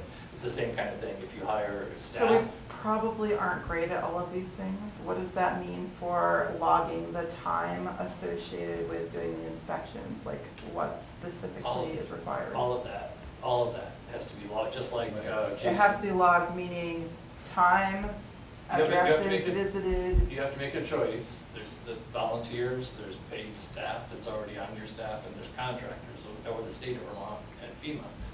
So whoever's doing that work should be logging their time because it's eligible, it's only eligible for 180 days. So once that 180 days falls out, so does the reimbursement under 1206. So if it's paid staff that's doing these inspections, their payroll could serve as the record. Right. As contractors, it should be their bill. If the state is providing the assistance, would that be considered contractors? I wonder if Rebecca is offering this so that she could get 50% reimbursement for some of her staff for this time. Or 100%, yeah. Okay. So we'll have to ask about that. It's So is it just safe to say that news we I'm can hearing leave that tonight, in so I here? wasn't aware she was Ron's planning capable to hands? send teams. What's that, Duncan? Is it safe to say that we can leave the question of reimbursement, paperwork, et cetera, in Carl and Ron's capable hands? Yeah, I think that's a good, going back to what Beth was saying earlier about the whole flood event. As soon as you can assign some of the things that you're getting brief on yourselves to other people. Let them run with it for a couple weeks and report back. There's really no reason to have weekly or whatever, once you assign it. Right. If you're gonna keep it on your desk because of the town administrator vacancy or whatever, like you did for dumpster management, that's fine, but as soon as you That can was just get. pure adrenaline at that. Yeah. No, but that fades though pretty quickly, right? Yeah. So the quicker you can start to identify those things and assign it, just let those people carry on, yeah. It should free up some of your time. So I guess we haven't Okay. answered Howard's original Yep. request. Can you let Carl know what you worked for hours? Sure, of course, I'll And do that. You would be hired as a contractor if we conceptually agreed with it, so it would be available for reimbursement You and. can hire him as an emergency or temporary employee, Whatever. whatever he's set up for. Yes. Probably a temporary employee to work on the 1206 work, and that's just educating. Well, I mean, homeowners. they've already got, they already take taxes out of my hide for poll work and stuff like that, so. So you're on the books, right? I'm on the books, yeah. Right, Roseanne? So you probably should have if you wanted For to what show work? that to FEMA, you guys, Because he's been paid in the past for reimbursements and things. you talked earlier about the lack of proof on your floodplain administrator. You probably want to have a motion tonight to officially appoint Howard for the floodplain administrator, just so that's on FEMA and maybe backdate it till July 1st or So something. wait a minute, that's not going the way I wanted it Oh, I think It doesn't have an end date. to go. I'm trying to back out of this thing. that's really tricky, Ron. I And we love were it. trying to pay you for the time before you resigned. I know. But that's okay. Do you think there'd be I any know, historical I know. record of the original appointment of Howard as his own administrator? Maybe it was back in the 80s. You may have been. Okay, Yeah. let's not, yeah, I like Ron's idea much better. Let's not spend our time on digging out something that is buried, maybe. Right. So do we want to go that route? So let me- Motion let to me understand. retroactively reappoint Howard Romero as Appoint, just the. appoint, not reappoint. Now you can accept. No, I said it. retroactively appoint We haven't officially accepted as of his July 1, resignation. 2023. I gotcha, okay. So it would be Through what? retroactive Through Wednesday? backwards. Through this Wednesday, though, that you're Yeah. for sure in there. Yeah, we can just appoint him through Wednesday, what Ron's suggesting. With an ending date of Wednesday, August 9th. At midnight or something, yeah. I don't know how long this Yeah. meeting's Okay, we gonna have, go wait, on wait, Wednesday. we have a motion. We're We have a getting motion. awful. Can you come by? I'll second. Thank you. What is the motion again? To appoint Howard as Johnson's flood zone administrator from July 1, 2023 to August 9th, 2023 at midnight.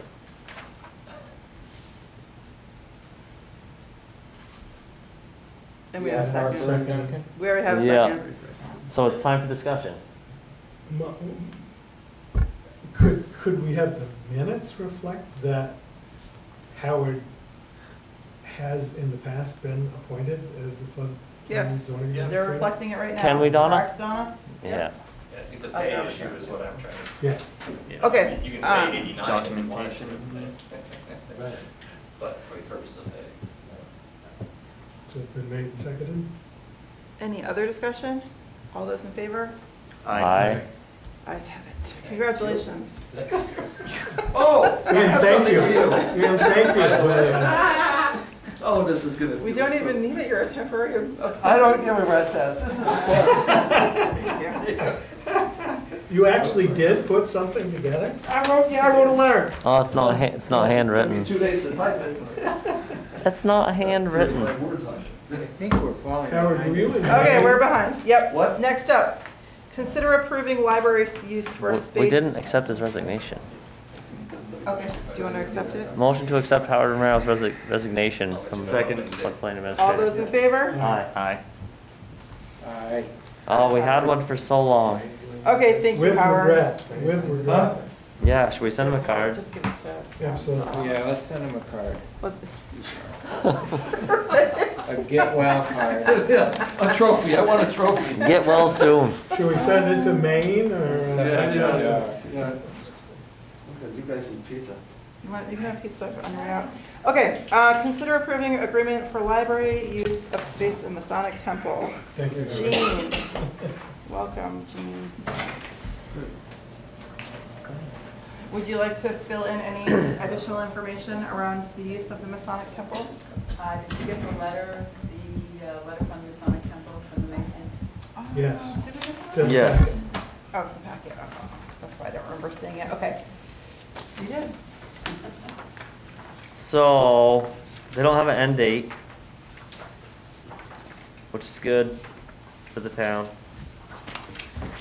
When it says pay insurance, we're just talking about making sure PSIF covers us, right? Or do they want some extra insurance paid for? Well, they're just expecting that town's covering its property there, and we have to make sure that there's liability coverage for the library operation Right. in the basement. And you checked with PSIF already? On Or the passive, contents, we sorry. did, when they first moved over, I have to still notify passive about the liability part of it. They could meet in the steeple, because we own the steeple. And That would be awful small. is That's where is your meeting's passive, gonna be. is passive okay with, I understand that they're okay with the storage of the books there. Are they okay with the operation of a functional I still have to library? notify them of that part, that now the library is going to operate out of the basement, and make sure that the liability coverage transfers over to that location without any extra work or expense.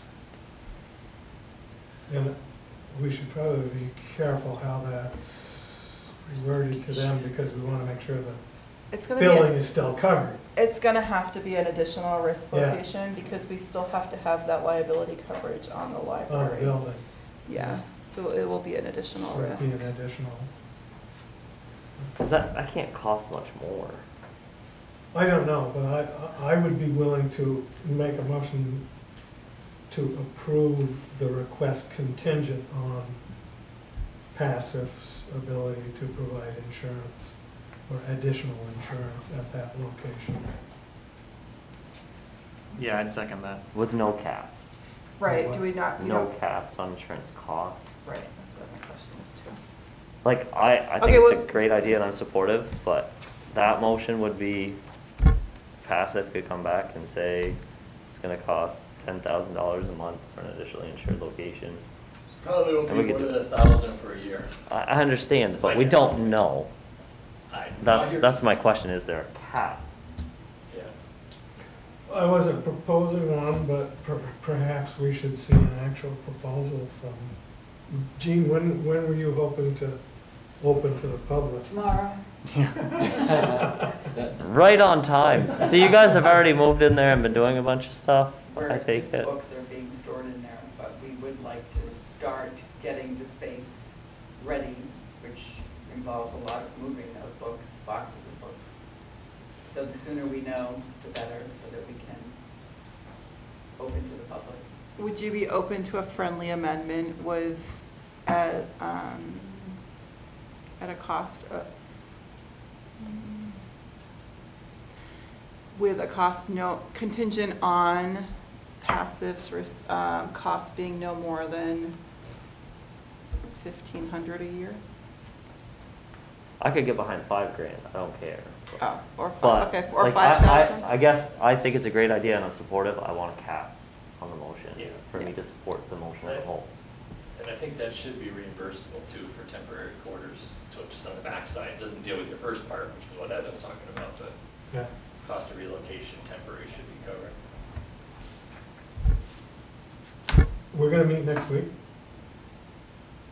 Probably, yeah. I Evan would- doesn't want to, but he might not be here. I would withdraw my motion and make a new motion, I'll allow it. Yeah, which would be to ask Carl to solicit a specific proposal from passive to allow the operation of the library in the Masonic Hall, which would include the fee or cap that we could then review on Monday night. so in the meantime, they can't get in there. Well, I think, I don't have any issue with them. My personal opinion is they shouldn't open to the public if there's no insurance coverage. But if they want to go in and organize books and, well, I mean, I think it's a foregone conclusion that it's gonna happen. You know, I think it's a coverable thing. It would just make sense. We can do a cap and do it tonight, but we have no idea what that cap is gonna be, you know. as Why don't we Ron pick a says. big number and just put a cap on it so we don't have to talk about it again in a week, I like Beth's idea. If we don't have to talk about it again and we limit our agenda items, I am happier, because it means we can accomplish more. Make a motion. Here's an odd question. Give you an adjusted bill through December 31st, so that's probably what, that cost adjustment is what you're talking about through the end of the year. Will be under $5,000, I'm pretty sure, but that can be revisited in a week if it's not. You don't want to go forward without VLCT coverage, and they'll give you the price at that time. Are we still paying insurance on the existing library? Yeah, We sure. have to. Still Uh-huh. building. Hey, what were we gonna say? Nothing?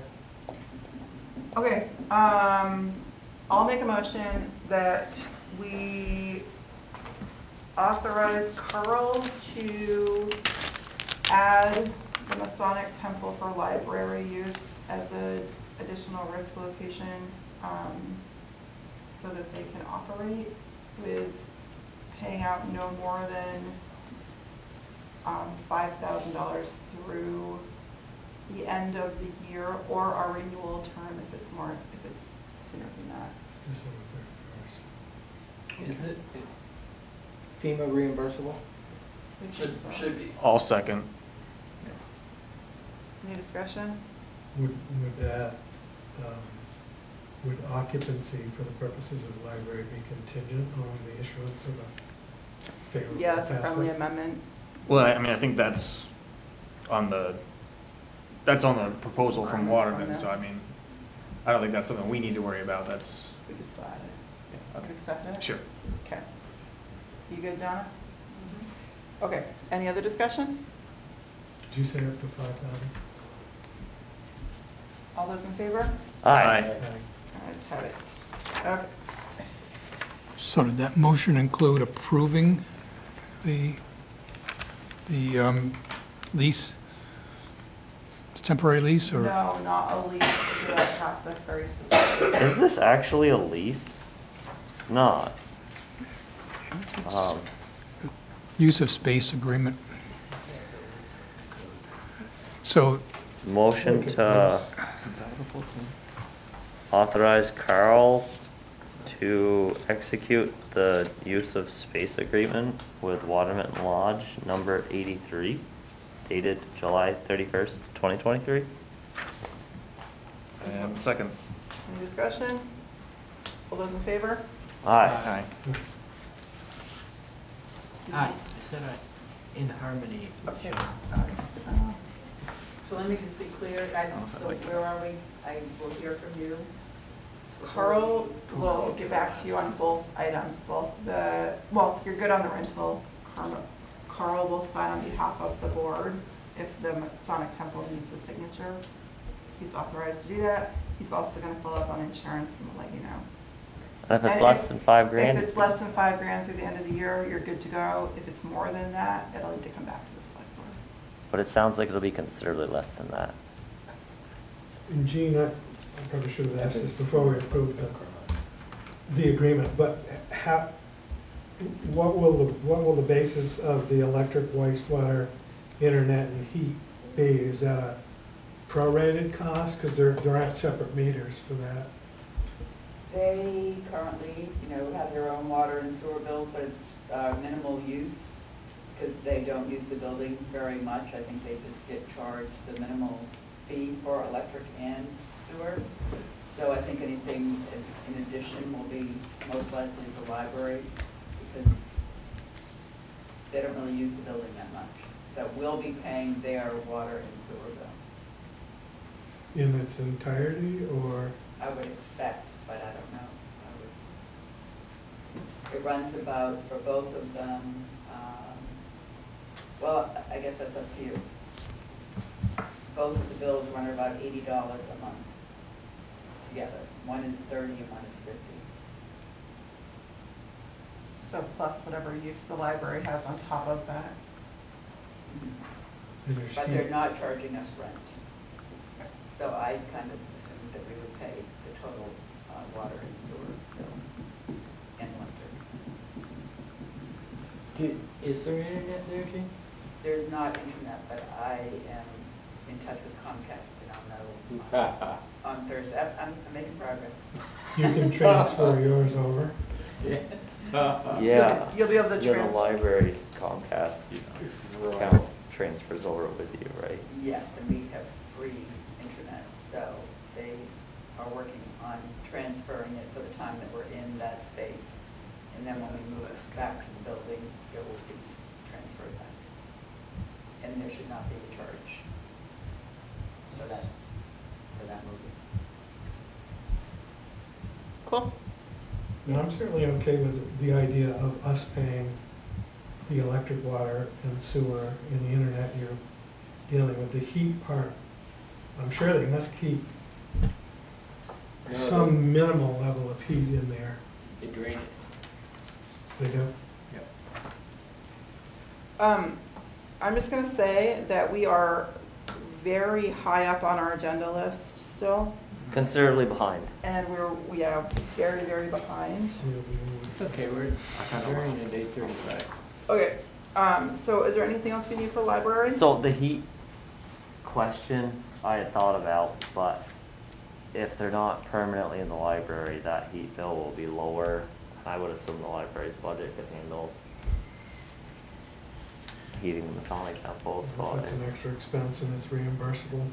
Yeah, it's hard to tell. I think we should thank Waterman Lodge too for the offer of having the library reside there.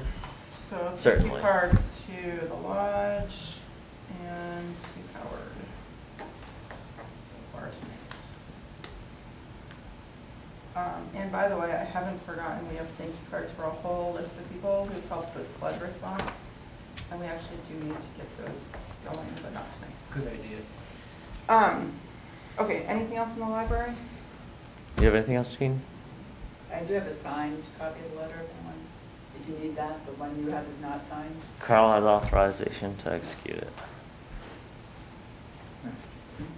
Thanks for your work figuring this out, Gene. Yes.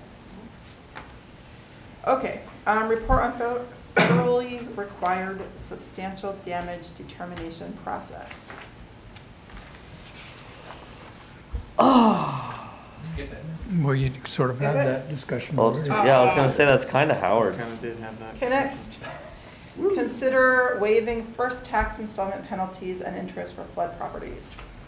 I think this is quick, isn't it? I don't know, you tell me. My read is we can't do it. Did you get any more information, Carl? Yes, the the attorney from VLCT MAC that talked to me last week did call this afternoon and said that he did talk with the other attorneys there, and they all agreed with his first impression that you can't just waive it on your select board, can't just waive it on your own. You do need to go through the abatement process, but he did say that if you want to try to make it easier for people, that a town official could sort of, let's say, be a case manager, we used that term earlier, could do this on behalf of an owner. Fill out the form and just have the person sign off that they're requesting an abatement. Now, correct me if I'm wrong, but did some letters go out? No, letters have gone on. No letters have gone out. I would be very supportive of, proactively sending letters to everyone who's affected and letting them know that they can request an abatement. You really like meetings, don't you? Could those go out with the electric bills? Would the village work with us on those? Now, an abatement, that's a forgiveness. Well, you can abate in whole or in part. So you could abate, the Board of Civil Authorities could abate the taxes and interest. The Board of Abatement. Or the Board of Abatement, sorry, yeah. See? There's so many, yeah. The question I have is probably a practical one. Rosemary probably has an answer. Typically, if you abate taxes, I mean, ideally, we do it once, not every quarter. And how is somebody gonna know, how are we gonna know what the value of, how much taxes should be abated? We can't adjust the value. All we can do is abate taxes. So we have to sort of back into it based on how much destruction or devaluation there was to the property to therefore determine how much to abate their taxes. I thought we were just talking about interest and penalties. Well, but somebody may well come in and say, my property's, 75% wrecked. That's a lot longer, that's 2 hearings, isn't it?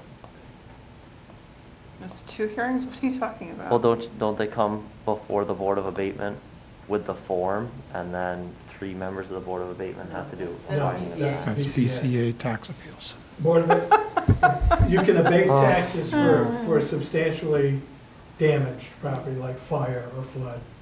Abate is forgiveness. But you can't adjust the base value, you can just abate the taxes or a portion of the taxes. So that's, part of my question is, 9 months from now, Well, they're both true. I mean, Evan is kind of right. It could go to both boards.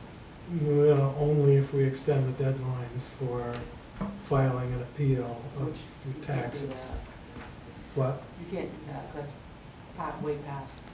And the state. That was says back that. in June. Well, yeah, but you can because there's an emergency provision that allows the board to change the deadline for filing a grievance, which only is in effect until such time as there is an emergency declared by the state. Yeah, I think you're chewing around a couple of points. I think from remember COVID, right? So you have a whole bunch of tools that you could do in response to people's pain, so to speak, with things that you do have control over under state law. Then I think Carl and I could probably reactivate. Does the state of emergency still exist? That should be on the list tonight too, but regardless of that state of emergency, Carl and I can put together a sort of an options list for the select board to consider what you're really trying to do, which is ease the pain of people that are damaged. But you can only extend the deadlines if a state of emergency exists. I'm not saying anything about what the triggers are, I'm just saying we could bring you that menu. To save time tonight, we could bring you those options. Yeah, we need to do it next week because we need to also talk about, I have a question and I don't want to answer it right now, but we declared a state of emergency. We never ended the local. And I understood that the state declaring a state of emergency trumped our stating the state of emergency. So I don't know where we fall right now. I don't want to get into it right now, but I think we do need to understand that. Okay. Stay in it until this state ends there. Until the state ends, okay, so, Just that's on there. but let's get that menu of that you're talking about, like those options, let's get that put together, and we'll bring it next time. Do we really want? Yeah, we need to understand it. What's the short answer, I guess, from your side of things? If it were up to me, I wouldn't extend the deadlines to appeal or reduce the appraised value. And the main reason I say that is because I suspect that 99% of the properties within the year are going to be back to their original values. I agree. I would argue, Duncan, that they will never go back to their original values. In which case they can appeal next year. Right, that's what I would say. Because I would say a property that has been flooded that's never flooded is now worth substantially less because it's going to be in a flood zone. It's going to, the banks are going to demand flood insurance, which is going to decrease the value of property. Which can be, you can appeal, you can grieve your taxes on an annual basis. Okay. So next year when you get your tax bill, you could grieve your assessed value. Yes, I agree. So I think we landed on, We're not doing, So I think we just landed on if somebody wants to abate, they can submit a form. And if they want to, what is the other word for reassessing? That's, that, if they Well, they want to can't agree with the grieve. assessment, they're past that deadline at this They're point. past that deadline, yeah. So abatement is the only option that is currently viable if folks want to abate for forgiveness of interest and late fees and that The kind of thing. third option is that we could on a lot of mobile homes. Okay, And a quick note about earlier, I forget who even brought it up. I'm supportive of letting citizens know there's an option here. I'm not supportive of town employee filling the form out for them. Like they could assist, but just going I don't really willy-nilly care if filling a them town out for employee everybody. personally fills it out because we've seen confusion over filling it out in the past and it caused a delay in us acting, which I'm not really in favor. I think we should assist if we can, personally. I think I agree that we should assist where we can. The issue that I have is if we're just talking about abating interest and penalties, that's one thing, which probably could be a fairly pro forma type of thing. However, if somebody's thinking about it, they're gonna say, you should abate my taxes for half a year because, you know, my property's not gonna be up to its value for half a year, and I don't think we should be involved in that. Well, we shouldn't be Well- advising, we should just be helping fill out the Because all form. they do, they check the property destroyed, and when you have a hearing, they bring those points up to the board. Right. We And I make think that's the way it ought to Yes. go. Yeah. We can't make any decisions. This is entirely the BCA if they decide to go down that road. Correct. I'll make a motion that we have Rosemary draft a letter and send it out to all flood-affected residents, letting them know of their rights to ask for an abatement. We have a motion, do you have a second? I'll second that.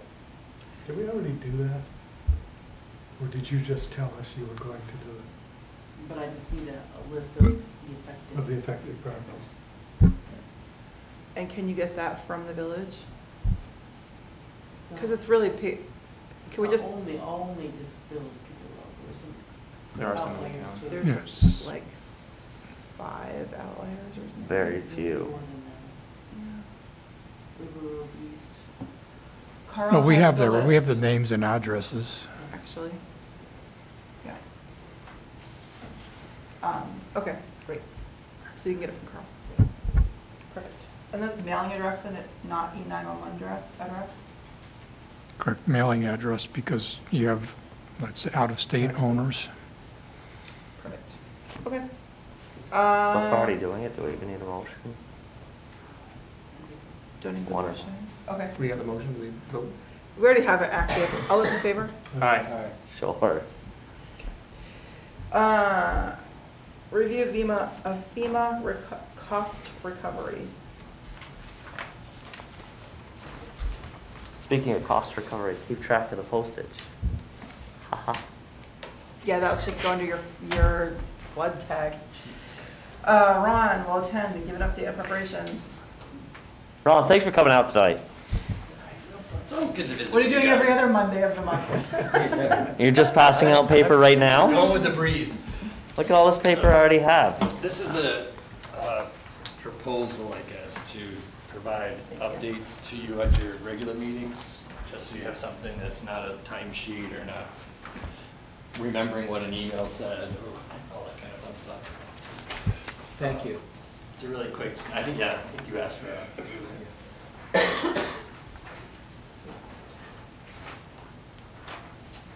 So you're good with just providing these every week?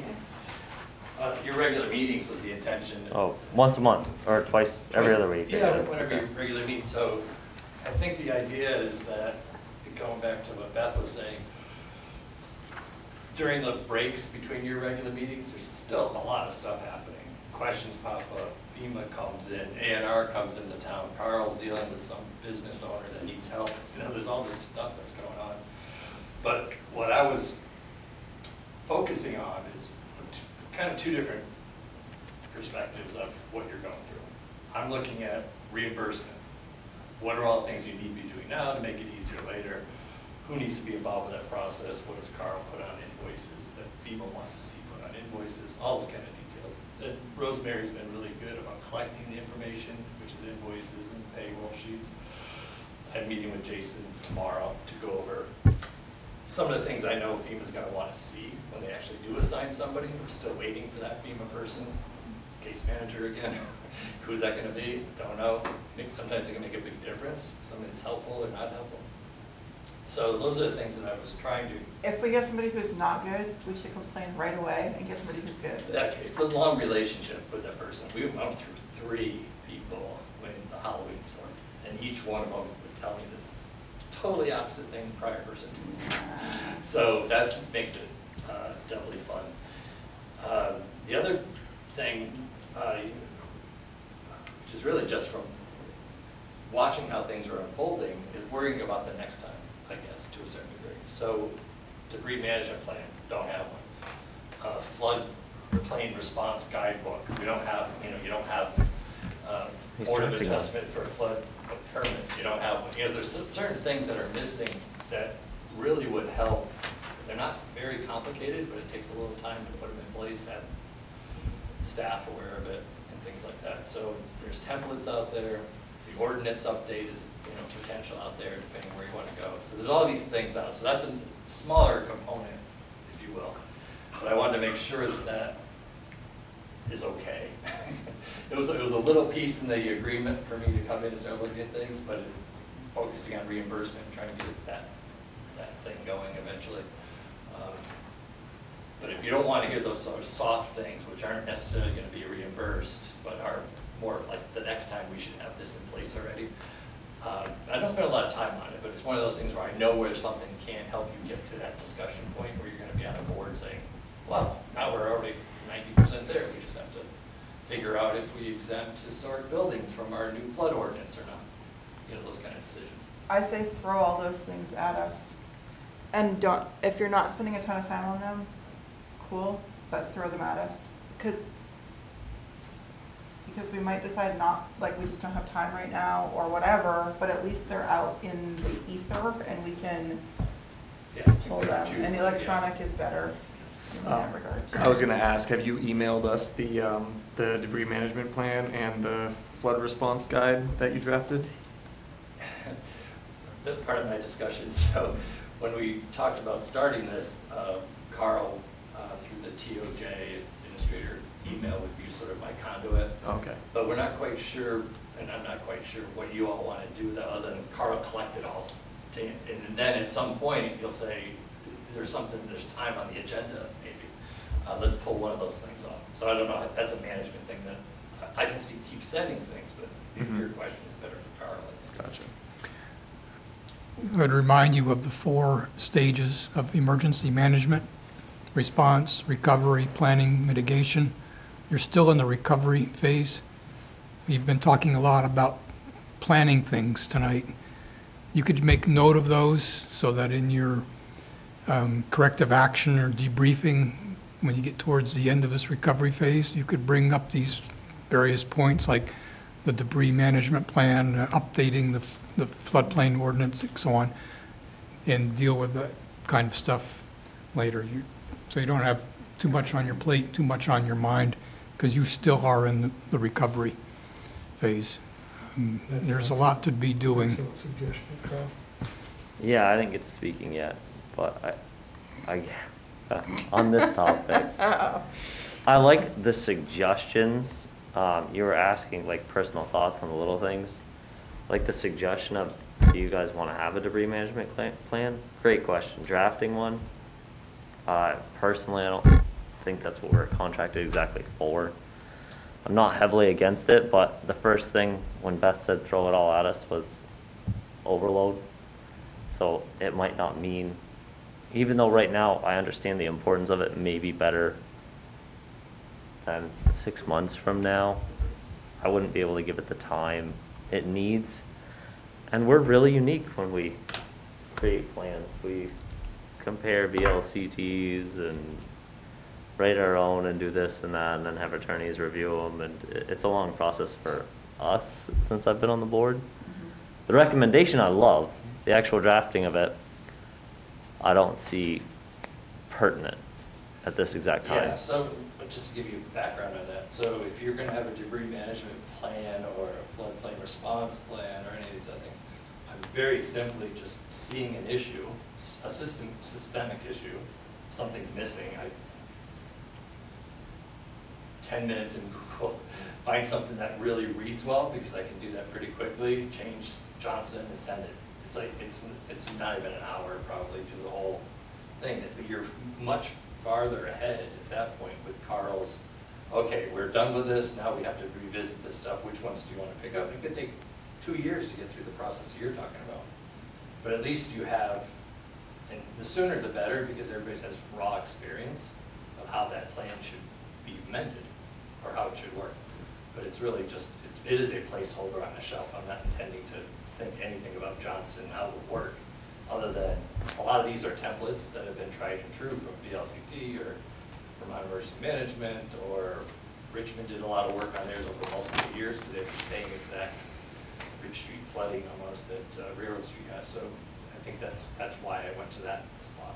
And they have a really well thought out plan there too. So not saying that Johnson should do everything that way, but it's a good template that's ready to go, that has a little bit of research done, but not any number of hours. And just to clarify, that's what I meant by throw it at us. I don't mean to spend a lot of time on something. I just mean like throw the idea out there. Yeah. Yeah, if there's anything that I would like to come out of this flood would be someplace where, I mean, we knew this flood was coming. We had time, and we could have done some things differently, and that would be nice to be able to say, geez, the ice is backing up in the river. We have a storm. Let's crack open these things to make sure that we're ready for what stupid little things we can do. Not necessarily debris management, but there are a lot of things that we can do. That, I mean, we sat in that meeting, we sat there that night, and I know my sister said, shouldn't you move the computers? And we all said, no, Tom's gonna be fine. Things like that. Yeah. And I think that goes to what Carl was saying about what phase we're in. You know, Yeah. I think we're maybe jumping the gun on some of those things a little bit. I'm totally in favor of everything that everybody said. It's just sequencing it. Yeah, right now we're in recovery. Yeah. All things I say, just so everybody knows, I'm never going to want to dig deep into the weeds because there's so much. When there's a lot, I just want to get things out there. I honestly just wish we had a room of whiteboard. Honestly, that would be my ideal right now, of whiteboard. Oh, yeah. All walls, whiteboard. Well, one of the things is lessons learned, which be in the planning stage or future planning stage. Right, I sit here and grin as people are talking because I literally think like, okay, yeah, hindsight is easy to talk about moving computers, but I wouldn't have moved the computers, honestly. I would have called Casella. Right, and I would have said, you know, later in the week, be ready for us. We want to be first in line. We want to be on the list. A lot of that was just based on the information we had. We didn't move computers because we didn't think if the water was going to get that high. You know? Yeah. So yeah. So I I guess specifically, this is review FEMA cost recovery. I like breakouts like this, and if you're emailing something like this to Carl and you could just forward it to us before the meeting, I think it's super helpful. It keeps. We haven't been very on track tonight, but there's other nights we are. I think we're adjourned now. And if they're super quick, copy paste, don't even change the name, sure, that's fine. I get it. It's a good, as long as like you understood, it's kind of a placeholder on the shelf. Like you put it really well, and we're not gonna get to it right now. No time. No time. So on this collection of volunteer hours and invoices should be marked with the DR 4720. I assume that's true for all things. Yes. Oh yes. So does that mean that when we're like when Carl's approving or when I just approved the Casella bills, just writing that on it where we sign? Well, what Rosemary's doing with that separate fund, anything that's paid for that is gonna be related to this, Yeah. to flood work. But that's different than writing it on an invoice. Well, the account number is on the invoice, and right, and the account number includes the new special fund number. And that's sufficient? It could be explained, I would think, right? Yeah, so when FEMA's looking through a pile of PDFs, because they want everything digital anyway, right? They're gonna see invoices, and if they're not clearly attributed to a site or a damaged site, either by a site number or, they just get hung up on it. So the more it says the 4720 and site number 2, then they enter that as reimbursement. If they don't see anything, then they send it back saying, what site were you at? Yeah. Why is this So we date? just need to order a DR 4720 It's more of a, it's not, yeah. It's more of a, it's more of a visual thing for people reading the document than it is, because it is backed up through the accounting system with Rosemary's coding. Yeah. But it's the. I'll make a bunch of labels and stick them on it. Perfect, yeah. That would be awesome. Or we could just order a stamp, like really, could just get a stamp. But anyway, whatever. Yeah, either label, way. stamp, whatever. It's just- Labels are too expensive. Ron, is there anything on your bulleted list that you particularly want us to address tonight, or anything that we One need thing that to act on? Yeah, one thing that I'm needing to do, and I don't know if it's the meeting with you and Evan maybe, or Nat, the documentation for the dumpsters and all that business is really weak for what I have right now. Nat was gonna do a report. I think from the early days, Evan and Duncan were sort of on scene. Somehow I have to start matching up, 60 different loads that went up to Hyde Park transfer station to, even if we have to generalize to 6 locations in the village, those are not marked right now. When we looked at them, the load slips were only attributed to 3 or 4 sites. And I know there's more sites than that. So they are by date, so maybe people can sort of remember things, but every day that goes by, it gets harder to recreate those. So anyway, I think that's offline, but I think it's definitely the missing piece so far that I need to pull together somehow, which is a meeting. I don't think that's an email or phone call thing. That's just sitting down with whatever invoices Carl has, the load slips, doing that. So that's the only thing that I found so far that's needing a little more attention by whoever was involved with that first couple weeks.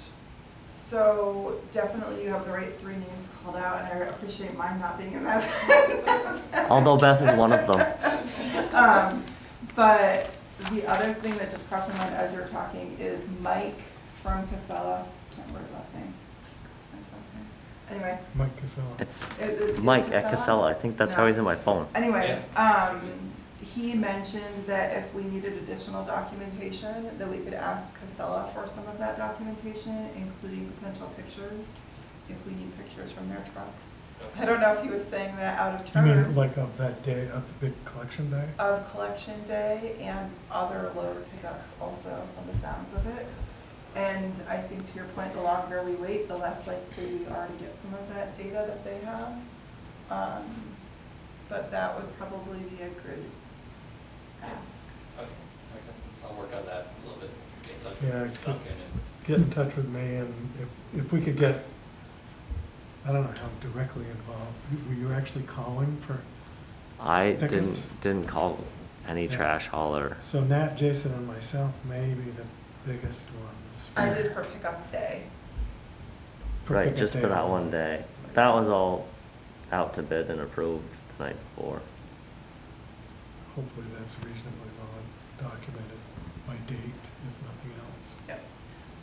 The Yeah, other that thing should that be just pretty crossed my mind straightforward. as we're talking about all of this is actually, I think we should ask Nat this too, but the 4 of us very specifically should go through our phone history and take screenshots of our phone history over time, because I know, and just get them, we don't have to sift through them yet, but I know that we called places to try and get work.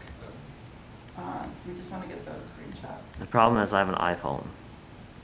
Or take your phone bill, get your phone bill, get a copy of your phone bill. Yeah, you do, it's online, everybody has a phone bill. Well, you have a phone history, right? You have history I on think your, so. you can get it, just, I'll work on it. ask your wife. That's good. But we should really get those phone logs, and because they have tons of phone numbers on them. I started doing a report, and that's one of the things I was doing, was looking at my texts and my phone logs. Okay. This is good. I think we should keep moving, but thank you for this.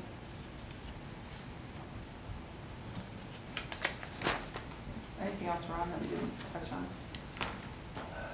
No, on Wednesday night, Carl, looks like you, I don't know if I'm meeting Wednesday night, but Howard asked to attend, but I'm not sure what role that would be, so I don't know. I can talk to you about it tomorrow, maybe.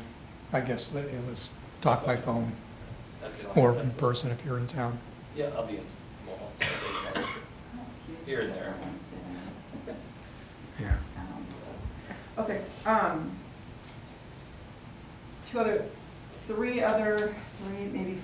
three or four other flood items. Consider reassigning cleanup, repair, and cost of recovery lower storage building to the village. The reason being because the village has the lower storage building on their insurance. And somewhere along the way, we heard that you have to prove that your insurance doesn't cover damages. And for that reason, because the town doesn't have lower storage on our insurance, it seems reasonable that we would ask the village to take that solely. And they're amicable to that? Well, yes, they suggested it. The village had a meeting with the FEMA rep, and they were talking about the various properties. And when this was mentioned that the town was handling the lower storage building, he said it's going to be complicated for FEMA and the town to sort out. It'd just be easier if the village submitted the application. And Eric said, yes, that's fine. It's, with everything else that they're doing, this is like nothing for them to handle that building, so. So do you need a motion, or I think just? Yes, I would because make it a was, motion to rescind the earlier vote to have the town handle that and change that to the village handling the FEMA reimbursement. Second. Sure. All those in favor? Aye. Aye. Ayes have it. All right, excellent. Repairs to the office. Is that mine? Yep. Okay, so this is gonna be a village thing too, and I'm struggling in my own mind with Carl's, 4 bullets on recovery, emergency, long-term planning, et cetera. It seems to me that we need to come up with a decision on what to do and how to do it in order to get the office back to functioning. To me, that's short term, and then we need to have a longer term discussion about what to do with the office. Talk has been moving it to the 2nd floor. There's been some mention of relocating the office somewhere else. I mean, there's all kinds of different things. That's a unique one. Where? I'm kidding. Yeah. So that's, and I'm not suggesting we need to come up with a decision on this tonight, but maybe this gets added to our discussion about, flood and long-term planning, et cetera. This one, because it's a municipal building and it's joint ownership. And there is demand because people keep going to the office. Yeah, I'm sure Rosemary would like to get a functional office. And the seniors would like their space back Yeah. sooner than later. And but there's some short-term decisions, like do we simply slap some sheetrock back up, which we know is gonna get damaged again, or is there another kind of material that we can put in that first 2 feet? Are there different floor treatments that we can do? Have you heard from insurance? no. That's probably the first thing, isn't it? It probably is, and Ron, maybe you can help clarify this. Is insurance typically going to pay what FEMA doesn't cover? Or are they going to give us a settlement for the value? It's the other way around. The insurance will be denied, or coverage will be denied, or partially paid. Partially. put your losses. The difference is where you resubmit to FEMA for the uncovered losses. So you have to get your uncovered losses first. Okay, so we need to You go need the through, answer. we need to go through insurance first. Yeah. You already did, I think, you're just waiting. Well, we filed an initial very, Yes. We just filed the claim. They are on notice that there was damage there. And I was told that Passive has a policy of up to $5 million a year for all of its members' flood loss expenses. So for the Johnson Library, the Johnson Fire Station, the Johnson Municipal Building, and whatever other towns that had damage that publicly owned insured and then buildings they have to there. go to reinsurance? And so they have $5 million to pay out, and after that, I don't know how they're gonna divvy that up, but what you don't get, as Ron said, then you would submit to FEMA. So reinsurance isn't, like, they have to meet a minimum for them to get reinsurance, but reinsurance wouldn't impact us. Meaning, they get covered when they hit their threshold for Right. reinsurance, but it shouldn't impact what we get paid out, we're the customer. So reinsurance isn't It touch us doesn't, directly. I don't think it works that way. For passive, it doesn't work that way? That's the way No. property insurance works. Yeah, well, my understanding was like Carl, they have set, in their own internal insurance, they've set a cap of $5 million a year for all the towns. Yeah. Right, and That- they would pay out some of that out of their own reserves, Yep. and then the balance would be reinsured Reinsurance. up to the $5 million.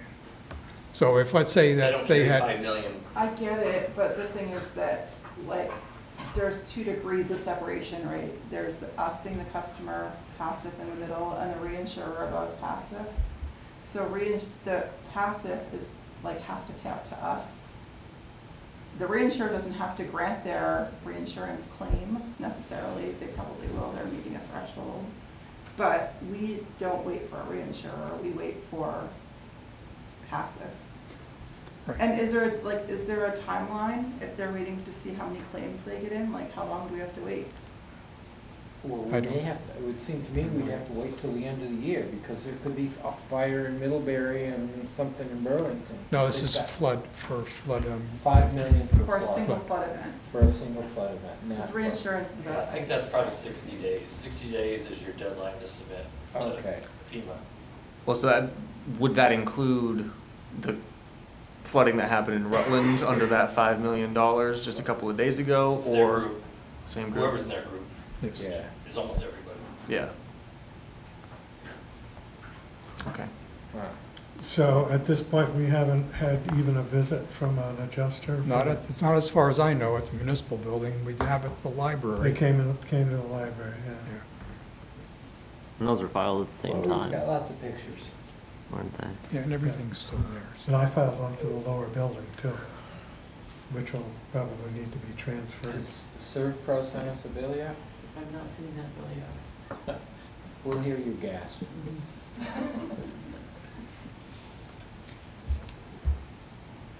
So my question remains the same. Do we rebuild? I think this is a great topic for next Monday's meeting. Yeah, Yeah. I think I it has to be really at a joint meeting too, So- right? Yeah.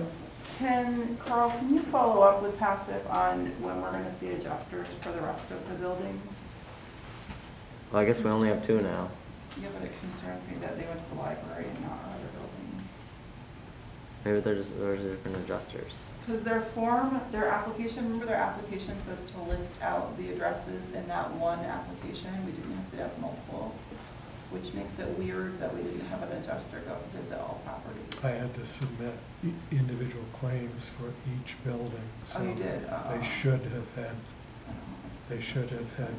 individual claims for each. And we've got Okay. documentation of that they were all submitted. Yeah, okay. Yeah, I hear you, I need to get back to the office. Do we need a joint meeting here soon? Well, at some point, we'll have to have, We have to know about the insurance before we can, yeah. Right. okay.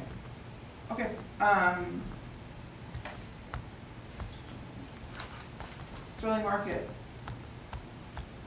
Is that one mine too? yeah. Okay. So I'm just really wondering, I know that either you or Evan were gonna try and reach out to Pomerleau and, or Associated Grocers to see if there's any interest in doing something different there. I'm hearing rumors that they're gonna rebuild right where they are. Anybody have any information? I do not. You talked about that a while ago. Last I Thursday. stopped That was a by long during time the- ago, though. Yeah. Last Thursday, when we were on that tour, we got sort of split into a couple different groups.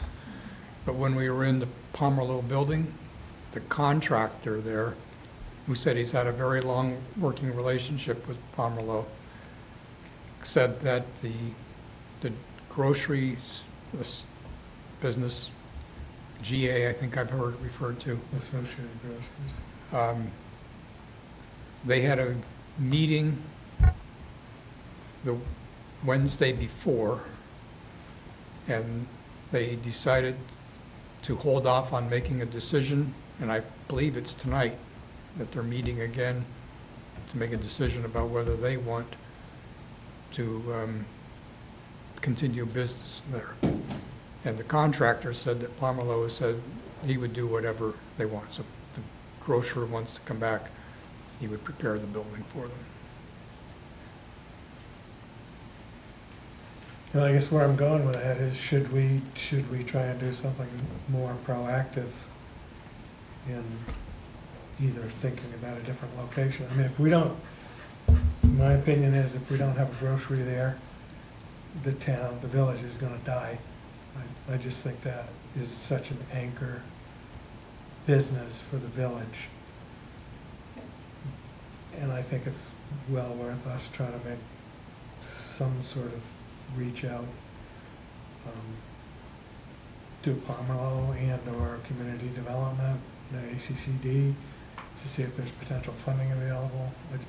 I think we're gonna really regret it if we just leave it totally up to Pomerleau and Associated Grocers to make a business decision.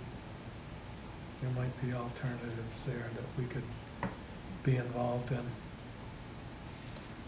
I think we should consider the use of the Jewett property as a potential location for it as well. I think that's the location that is in the village, although not quite as, dead center. It is out of the floodplain, and we're already making moves towards building infrastructure out there.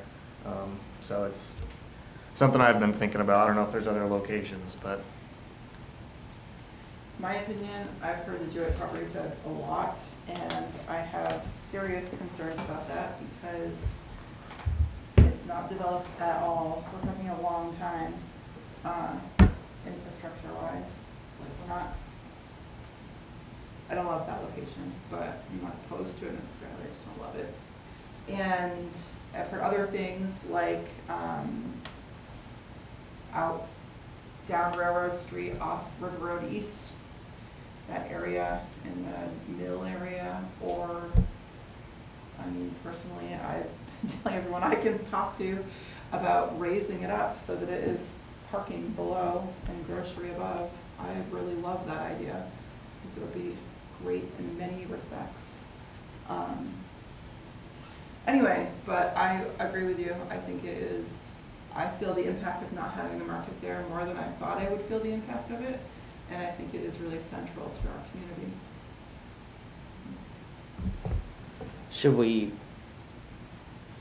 see if somebody could reach out to him, invite him to one of our flood meetings? Or Or we can I do one of don't their have the meetings. number anymore in my phone. For Ernie? Maybe, yeah. I'm sure we could get it. I think, What's our economic development person? well, that's, yeah, wouldn't that be nice? I mean, that's exactly the kind of thing that, someone like that could spearhead. But regardless, I think that, that meeting that Carl was referring to last week, it had people that were really interested in making sure that we have community in our small town. And I really felt it from that group very specifically. I'm not sure I felt it from some of the other groups so much, but this group, I felt it like genuinely the whole time we were touring. They're connected people. I think we could probably use them in helping advocate and sourcing money and helping to establish all that it brings to our community. Preservation Trust was very involved in the 2011 machinations. You know, they were very effective. Yeah, that was Paul Brown. That was Paul Brown, yeah. Yeah, it's Ben Doyle now. Yeah. Yeah, yeah. Let's do it. Let's reach out. I'll reach out to Ben. You want to try to get in contact with the grocer? If Pamela is basically saying he'll support whatever the business wants to do, then let's. I could reach out to Ernie and see if he knows a contact, but at the same time, if people are comfortable with the idea, I think it would be worth our effort to try and communicate with the Agency of Commerce and Community Development to see if there are any opportunities for the town to receive a grant, to be an applicant for a grant, which could then be reloaned to Pomerleau for redevelopment of the site. I know that's a long way down the road, but are people even, do people even think we should go there? Right. Yeah. Maybe that's too early to, have that discussion. If it's raised up 8 feet, Beth is in favor. Yeah. Well, and that's, if that's the way that we can go, is saying, yeah, rebuild there, but put parking on the bottom, and, that's something I could be supportive of, but directing resources to rebuild in the floodplain, just, The only way that I could see it working would be if they moved the building up to the sidewalk, which, believe it or not, is quite a bit higher than where the building is now, and elevating it to a couple feet above the floodplain. And if they did something like that, this was a concept that we came up with years ago, having a second floor, which could be retail office space or some affordable housing or, combinations thereof. So really making it a multi-purpose building, which would really become an anchor building in the village, in the downtown. It could really go a long way to creating economic opportunity in the village. So that's a real, that's a pipe dream. It's, way down the road, but, and obviously Ernie owns the property, so, if he's not interested in going in that direction, that's as far as it goes, but. Okay, let's start talking so that it doesn't, I get that we don't have the energy and resources right now to really push. However, if we lose the opportunity to have a conversation, then. If they start making decisions, they're gonna quickly be beyond the point of wanting to discuss it. Yep. So let's do it. Okay. Everybody else is supportive of that? Yeah. Sounds good. Okay. Consider accepting, sorry, Jean, accepting resignation and appointing trustee. Motion to accept Sabrina Rossi's resignation from the Library Board of Trustees. Did we already do that? I thought we did too. I'll That's okay, we can do it second if again. we can also send them a letter. Sure, friendly. All those in favor? Aye. Aye. Aye. Ayes have it, and appointment. Motion to adopt the motion of appointing Kelly Van Dorn to the Library Board of Trustees. And that's the trustee's recommendation? Yes. Kelly? Yeah, she was on the board. Second. All those in favor? Aye. Aye. Aye. Thank you. Consider approving joint purchase Hyde Park wide format printer, scanner, copier. Now we're getting into the fun stuff. I think you're all set, Gene, if you wanna go get some sleep. Gene's excited about this wide format printer. I'm Don't pretty you, excited. Rob? I am actually excited about this printer, so. Do you see this? It's got like pictures and there's some crazy It's stuff. exciting, I'll check it out sometime. It's not a color. Do we I know, right? think that obtaining quotes for 2 different machines from one vendor meets the passes the straight face test as far as our purchasing policy goes? My face is Purchasing really policy straight. also talks about if there are not other means by which we can, Is this a purchase? It's under or 5,000. A lease? It's a purchase. Over 1,000. Looking at an outright purchase. You're looking at it as a purchase versus a It's lease? over Yeah, it's a 1,000. combined Is purchase there a between us reason- and. Yeah, so I That's a think good it's question. Is there a recommended to reason get we're three. Combined lease, which works. I have to review that. is there a reason we don't want to do lease? Yeah, that's what I was. I believe the thinking is that it's, can be less expensive in the long run to purchase outright. Is that what Hyde Well, Park is thinking too? what's Yeah, involved in the lease? What's that? What's involved in the lease? Because my company leases one. It includes all toner, all paper, so it's $1,500. But if you don't have to buy anything, replace anything, service anything when it breaks, when it goes offline, you don't have to do anything. There's usually 2 different contracts. One's the lease and one's maintenance. So in this proposal, I forgot what the maintenance cost was, but that would get you what you're talking about, which is the maintenance end of it's a monthly $200, I think, something like that. The purchase was at a high interest rate through the lease, when you equate what the actual interest charge is under their lease, it was pretty high, so that's where we came off the pay now, save $1,000 of interest, because it's only $2,000 when you split it between the 2 towns. And you're still getting the maintenance, the service, the paper, the toner, That's an as extra. part of the maintenance Yeah, that's package. the extra package if I gotcha. per month, yeah.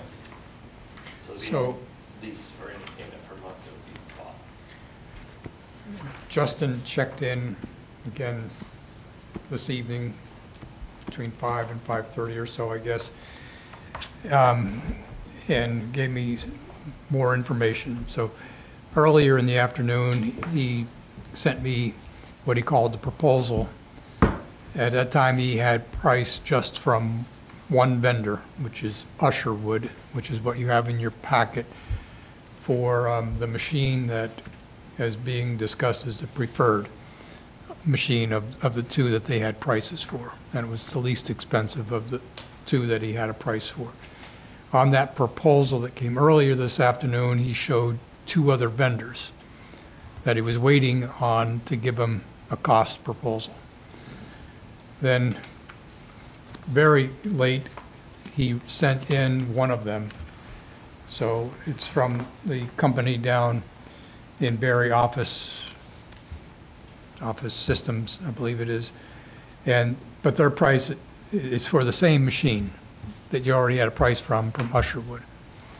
The cost of it is more than from Usherwood, but the monthly or the maintenance fee after the 1-year warranty looks like it might be less than what Usherwood was paying. So I don't know if you want to consider like a life cycle cost for owning this thing, or if you just want to go by the purchase price. But he was expecting one more vendor. And Ron let me know that it might not be something that's urgent that you have to deal with tonight. Perhaps, or maybe if the price comes through tomorrow, Hyde Park could make a decision tomorrow night. Otherwise, you might be waiting to your meeting on the 3rd Monday and Hyde Park's meeting on the 4th Tuesday. Seems like Yes. 4th Tuesday.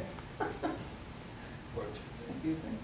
Oh, sorry. Yeah, after your schedule, I guess. Rosemary, have you had a Okay. chance to review the specs on it, and do you think it'll do You'll do what you want it to do? in this Hyde Park's an agreement. You prefer this one that? Yeah, my understanding is Justin's been working with both clerks, and they're all on the same page with the model.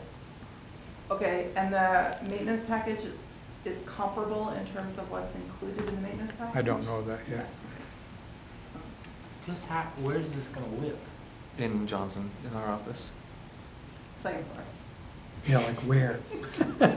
Roseberry's probably wondering the same thing. Do you know where all the old desks Space were organizer upstairs? To come in and maybe some feng shui. You know where all the weights were right there, Duncan? Those Uh-huh. look great right there. There are ways that you can set that up pretty easily, but. Oh, yes, Hyde Park could email directly over to have something printed off. Yeah. and- Justin's bouncing back and forth Or, yeah. under the there's- interlocal anyway. There's software that gets loaded onto these printers as well, where you can do things remotely, so. Yeah.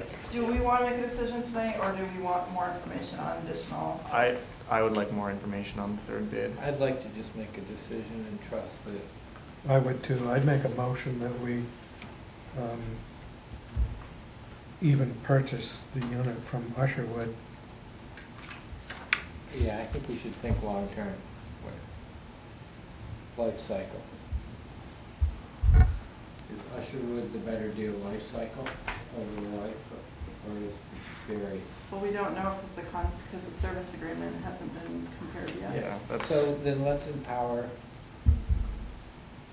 let's say our wishes are, my wishes are the least expensive over life cycle. Let them figure out the details. If you guys want You to know have to, the Duncan's details. one with your motion. You're the second, he's your first, you have to convince now. So your I'm proposed thinking, language, my proposal is that we empower Carl to sign an agreement for joint purchase at the least costly over the full life cycle of the printer versus the least costly today. You know where I get. I'm just trying to anticipate what the Hyde Park board might be, because they're the other 50% of the. Yeah. Do you think there's any preference there, Ron, with the Hyde No, Park? they'll probably have the same page. Whatever, I think if you make a decision tonight, they'll have that tomorrow night to probably match it. Right, so if I understand your suggestion, my motion would be to authorize Carl and a representative from Hyde Park to make a purchase of the least cost Over life cycle. over life cycle of this model TA 20. Is that Mhm. what it is? And you're seconding that one, Mark? Yes. I'm so confused. Any discussion? So Why don't we I just think. buy it ourselves? Any discussion? That was an honest question. No. I mean, we budgeted for it. Aren't you the one who's all worried about every cent all the time? I am. But joint equipment in two different municipalities. Let's see how it goes. Worst that happens, we sell our 50% and buy our own next year. Right? Well, it's gonna be housed in the Johnson office. That's the plan at least. If so. Hyde Park was smart, they'd make sure it was upstairs. Our office did just smart, If right? we're smart, we'll make sure it's upstairs. Well, it looks like it's off the ground. Well, how about this? If Hyde Park bought half of this last month and it flooded, who would be on the hook? I guess our insurance would be, but they probably wouldn't be too happy. Just a thought. Okay. 1 year warranty. So, we're ready to vote? All those in favor? Aye. Aye. Me. Did you really vote no? I said me. No, everyone voted aye, Donna. He says me. I really keep you on your toes sometimes, don't I? Yeah, thanks for that. I'm like a Consider ninja. the concept of accepting the town of St. George to an interlocking agreement for assessing. Ron, these are all Hyde Park topics. Perfect night to go. Yeah, almost like that was planned. Okay, discussion. So everybody saw the proposal for, Hyde Park's okay with amending the interlocal agreement? This is a town of Johnson employee, so I guess we would have to be okay with it.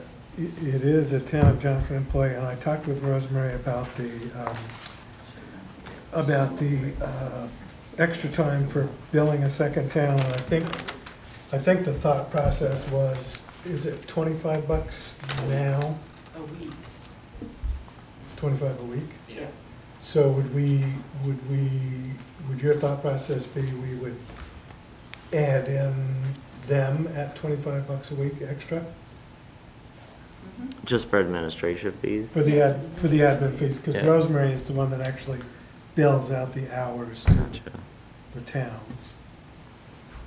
What does that get us, like 10 minutes of your time, Rosemary? Is the contract Priceless. like written in a way that we have to rewrite it to accommodate this? It Yes, is. we'd have to add St. George. So I think Carl's proposal was to approve it in concept, bring back a formal redrafted copy as a signature copy. Okay. Conceptually approved. Yeah, I agree. Y'all? We have Yeah, as long as You're good with Rosemary Yeah. isn't, too bothered by the extra work, that's fine. Cool. That was really quick. Consider approving outdoor cultivation tier 2 cannabis license. It's in our packet, I didn't see it. Thanks for being patient. No, there's nothing in your packet because we're filled out not online? supposed to disclose the location. What? Oh, we're not supposed to disclose of.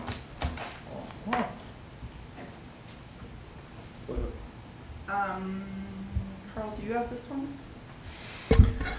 Well, so we received a notice from the state that the Vermont Cannabis Control Board has approved an outdoor cultivator Tier 2 license for a company that is known as is registered as New England Cannabis Partners, but they're doing business as Moth a Plant Alternatives. I think it's mother plant. What is it? Mother plant. Mother. It's a millennial thing. All right. Anyways, Come on, girl, say it.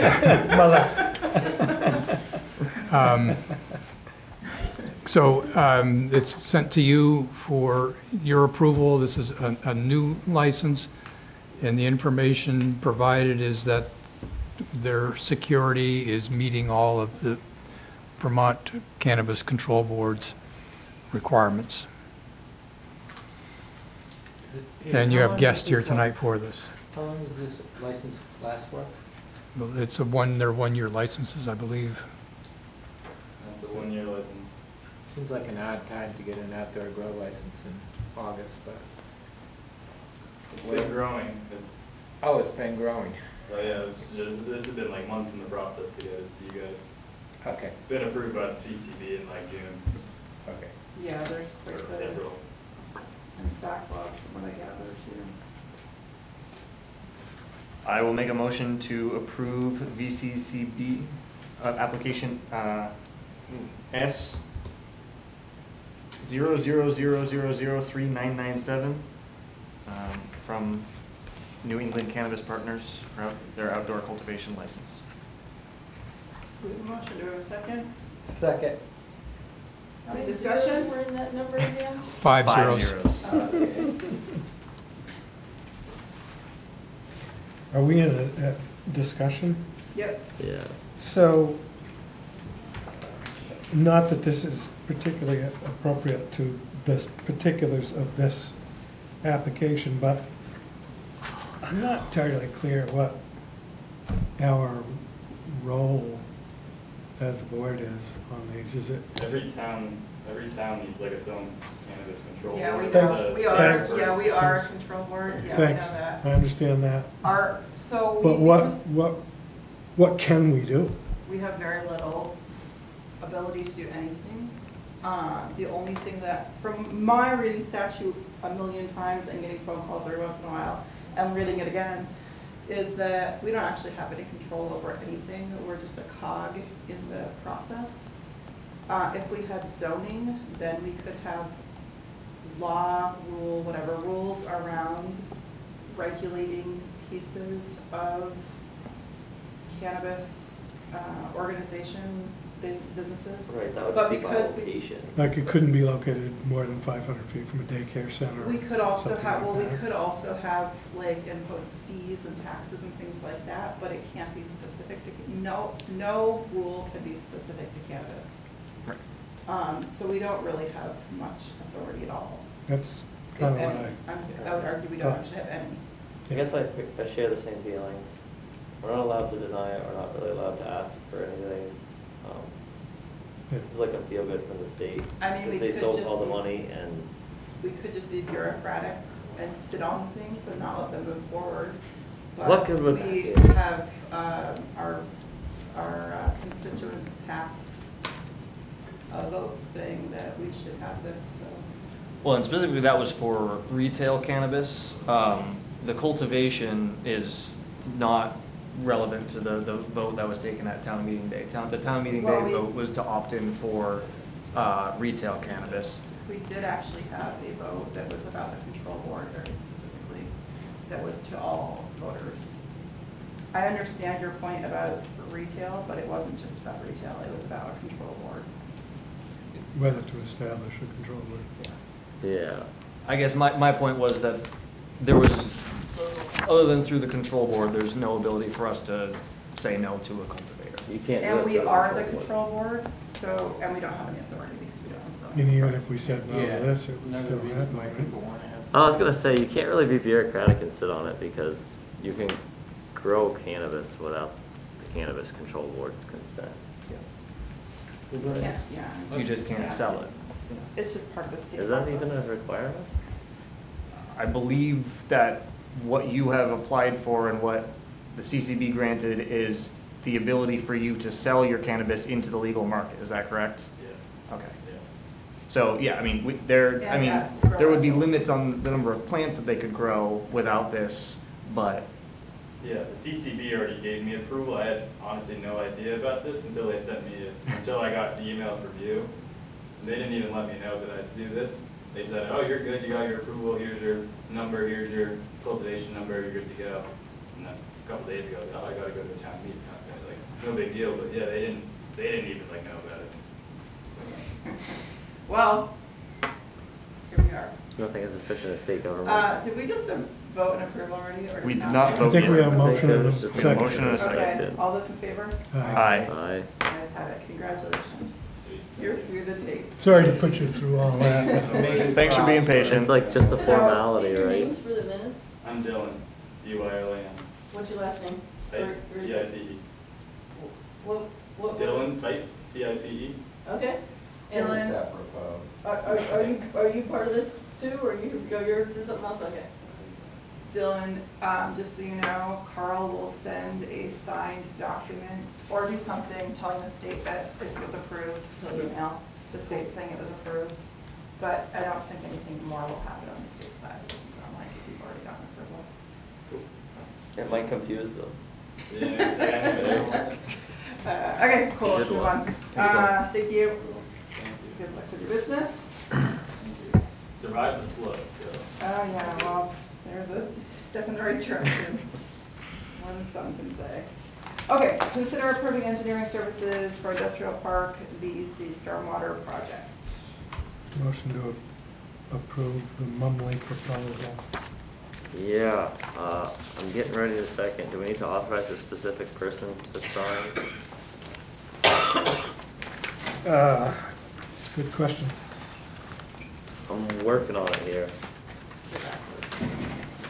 Is there a, No. I think we could just accept the proposal and authorize, if they submit a contract, can we authorize Beth or Carl? Second! Okay, we have a motion and a second. All those in favor? Aye. Aye. Aye. Ayes have it. See, I was really on that. Momley, okay, Scrivener Bridge, engineering service agreement for sloping Scrivener Bridge and improvements and protections. We don't need to approve them, we can just remind there are updates on Scrivener Bridge. Didn't we already approve Scrivener Bridge? We did, but what was your update again, Carl? There's a reason. Yes. It's the first steps. It's a form. They asked or suggested that the select board designate 2 town representatives to serve as a steering committee, or if you don't want to call them steering committee, just authorized representatives to help with matters in between select board meetings, minor decisions. Mark's very That's passionate about right covered up. bridges. I like covered bridges and I like minor decisions. Well, it could be Mark and Carl. How about Mark as town administrator? Mark and the town administrator. I like it. I like it. Can it really be like a steering committee? I mean, they're not gonna find anything that's not in the report from 2010. I know. Okay, so let's do Be it. steering committee of the scoping study? Yeah. Oh boy. That sounds great. Of the Scrivener Bridge. This is the second scoping, this is the scoping study.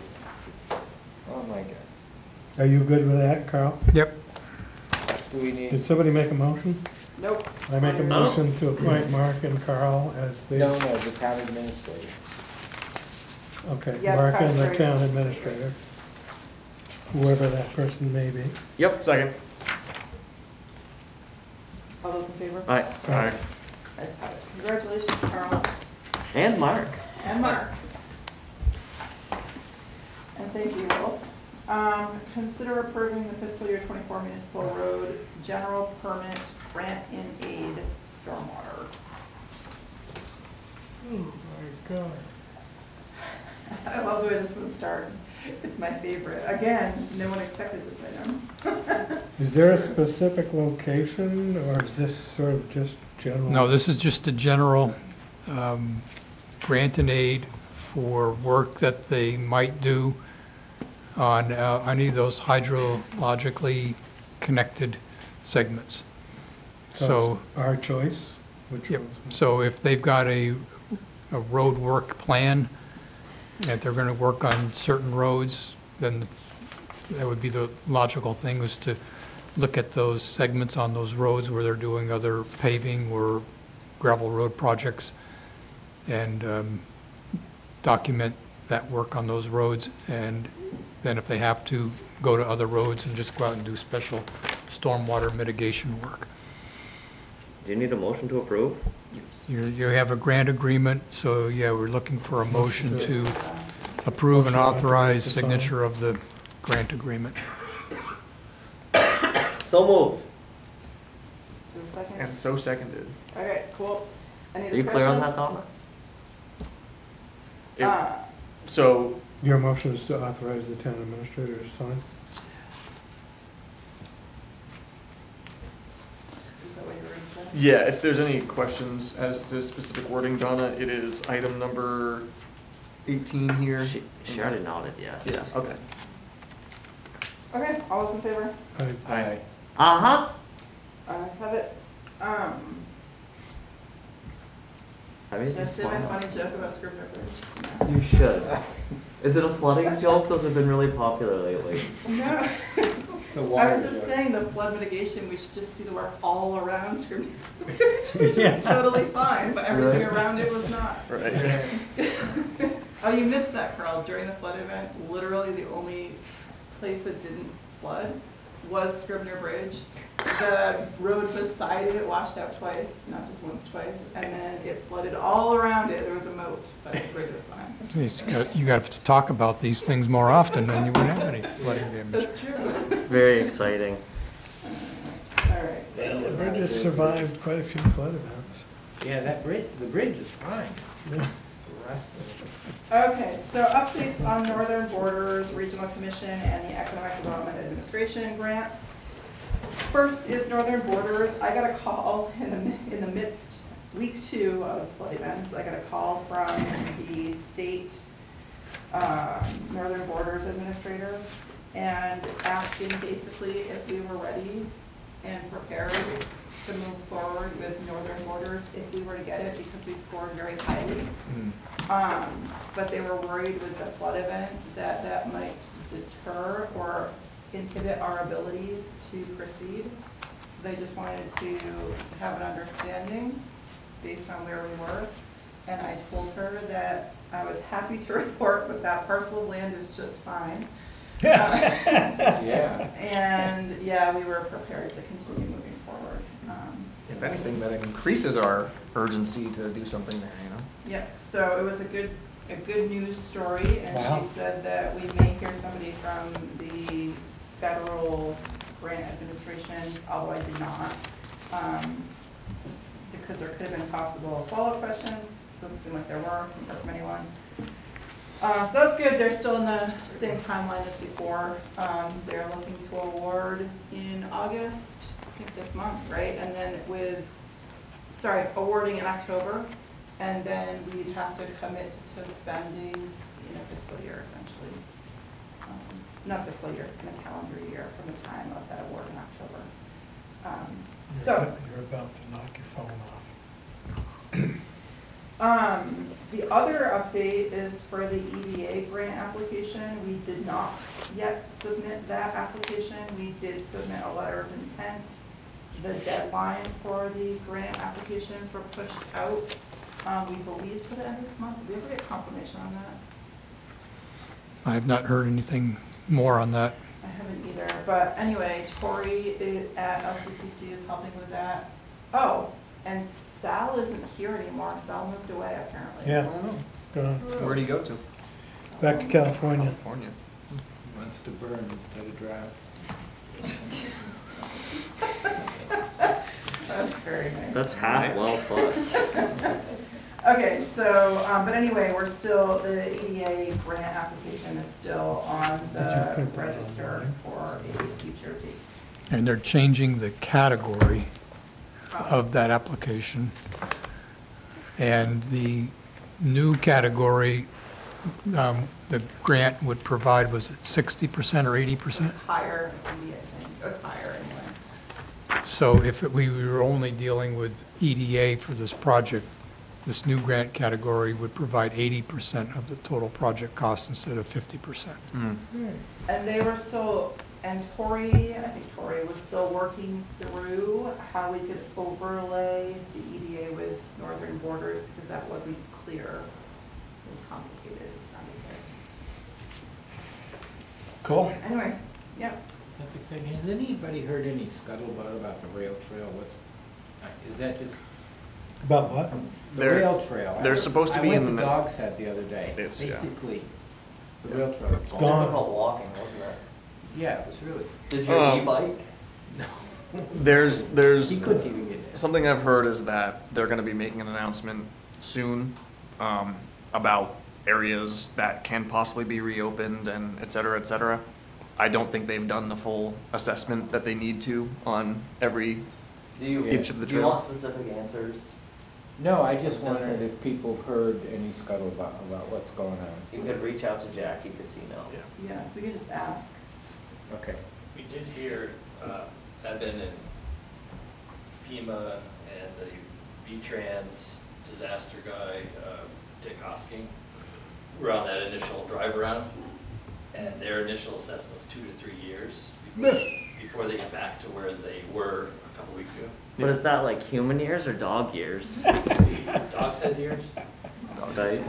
That's a FEMA. That's a good one. That's a federal. Yeah. It's the federal years. Federal year. That's terrible. I'll get it, don't worry.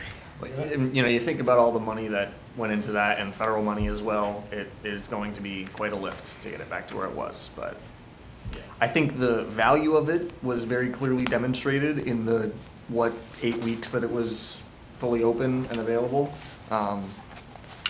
It's just going to be a matter of making it happen quick enough. So we did hear early on that Dog's Head was going to be one of the top 2 or 3 most difficult places to re-establish where that cliff is. Oh, yeah. But it's also a really easy Get out of there. detour just go road. around. Yeah. You know, Yeah, just and in the pop past, V-Trans has been very reluctant to detour on town highways. No, I don't know if we should. Is there overlapping right-of-ways there? There's gotta be. Yeah. If not, it's really close. Well, they're in, yeah, About there 5 feet. definitely is. About a 5 foot overlap 5 there. feet. Anyways. Anyway, I okay. digress. Last agenda item before executive session. So, space, community, select board, etc. We're lucky that the college is allowing us to use space, but I don't believe we're using space for free. We've been quoted pricing. And it's not just us, right? We have a number of, we have all of the community we talked about before. We have us, we have the village, I think, is still meeting in the upstairs. Which, well, whatever. The village is still meeting in the upstairs. Planning Commission is going to be using Jenna's Promise for their Thursday meeting. Historical Society, I believe, is where staying put. The library is going to be at the Masonic Temple.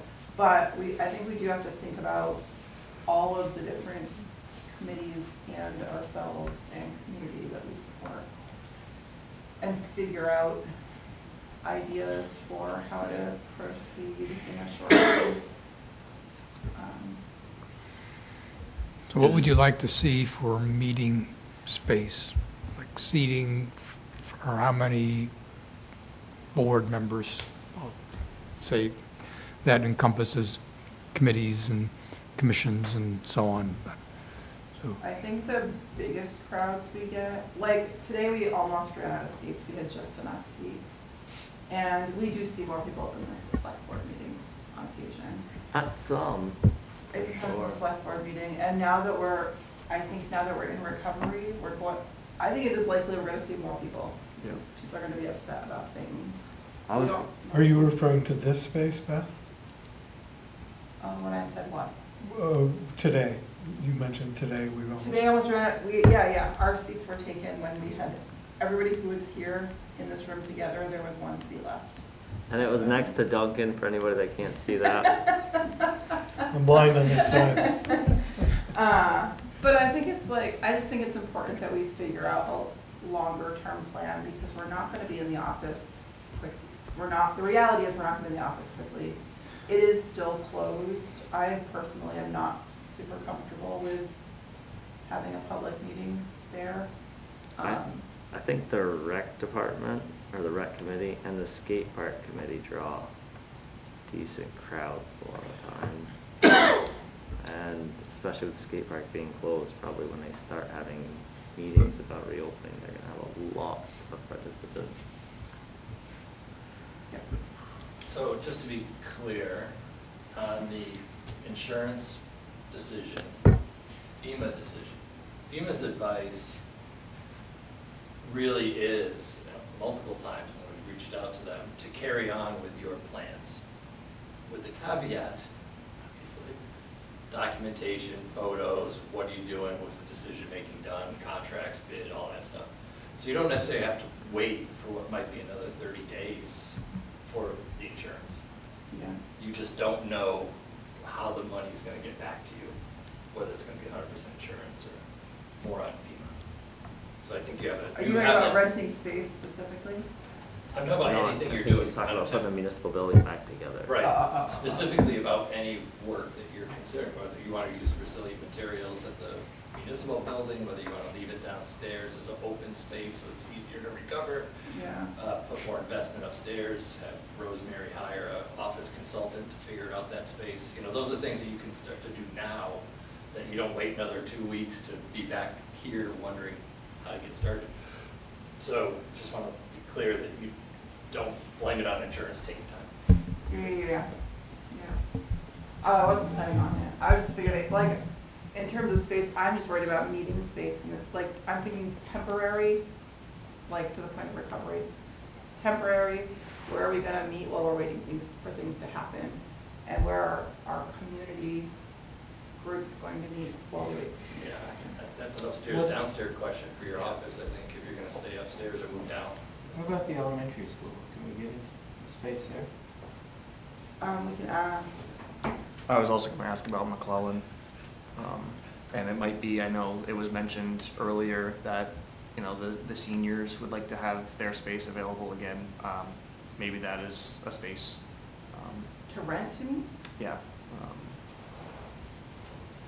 If we're already renting from the college here, then, you know, maybe they'd be willing to look at a different building. And how large is that old town hall building?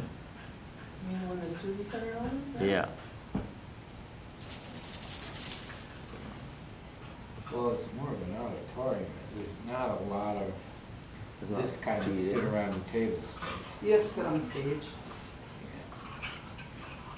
It's like the amphitheater. I was in the opera once. But we, I mean, We couldn't bring tables in, sit out there. could, if they would Yeah, that's an option. allow us. Isn't there access agreement to that as part of the sale from the town to the studio center? I'm sure. Pretty sure.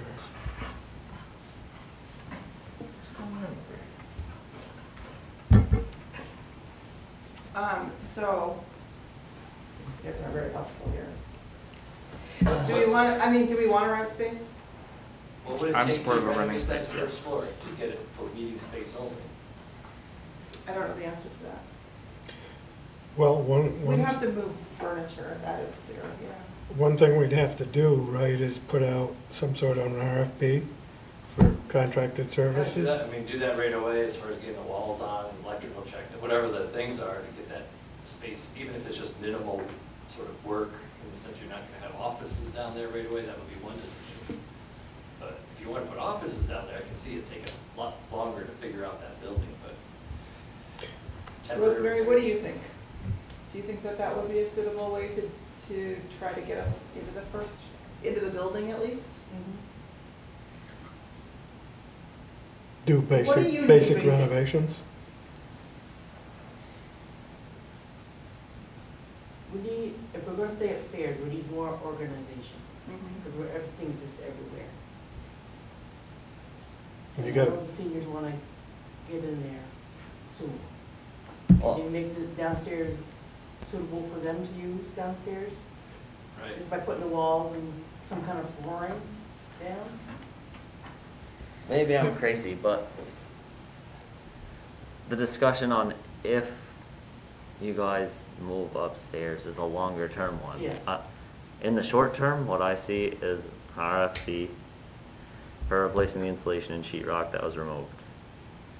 We can have a discussion about carpet or floor tile. What about electrical? Pretty minimal. Was any of it wet? They turned it back I don't on. know. Well, we have Downstairs. two outlets that are in the floor, so. Okay, so that We could be did part of have- the RFP. That's, Jordan guy, I can't think of his name. He did look at them and thought they were okay. Okay. so that's minimal, but get that repaired, leaving the layout exactly how it is. And then the people in the office move back into their original offices, and then we start a long-term conversation. Maybe I'm wrong about I that. don't even know if we have to move people back into the offices Yeah. necessarily, like we could, but I don't know if we have to. Well, I think what I think, Rosemary's I think the saying. decision on staying upstairs is probably solely Rosemary's, but the trustees and the select board should talk about that, I think. Well, there'd be a big cost Yeah. associated The with. cost is one thing, and the other thing is, even if the decision was to move upstairs, to pour a vault on top of the vault that's there and build the walls, they're not gonna wanna be in there anyways, they're not gonna be able to be in there. They can't be in there. While the construction is, so they're moving downstairs either way, in my mind. Correct me if I'm wrong here. The thing is that, like, for me, that's just too many steps ahead. That's what I'm saying, if we do an RFP and get the sheetrock and insulation repaired, they move downstairs and we resume business as usual. Our meeting space will be upstairs. For the very short interim period, I'm fine with paying rent to the college for meetings. And maybe we need to find a room with more seats. So Rosemary, does that sound like an appropriate, like if we go just push the RFP out, you support that, and can you bring that to the trustees too, just so that they're not covered on insurance, we have the insurance on this? Well, it's a jointly owned building. If there's expense involved, they need to be involved. That's But- one large question that I have Yeah. as a whole is, so it's FEMA reimbursement. Well, it's insurance first. Insurance first, if they deny, it's FEMA reimbursement. So does the town pay for everything, get reimbursed what it can and then ask the village for 50% of the remainder? Or does the town and village pay for 50%? No, it's too And then the complicated. reimbursement, the town writes a check to the village for the 50% and everybody's already got their split. I don't know what the proper way of doing that is. How do they usually do it? We're the ones who have the building insured, like, we're ready to definitely Yeah. speak up, but. The small expenses that we've had for the building so far, the town has paid for them. And For then the you relocation. do from the village for the expenses, for the shared expense? Wait, so what did you just ask? Typically, it's 50% town and village. Since this is gonna be insurance reimbursement. So from an accounting standpoint, she would do So far, I've do charged to, do everything from. to the town. The town's the one's gonna get the reimbursement. But what's left And you're over? not doing any of the from the village? Not yet. How do we know what's left over after reimbursement? We don't know what we're gonna get yet. That's true.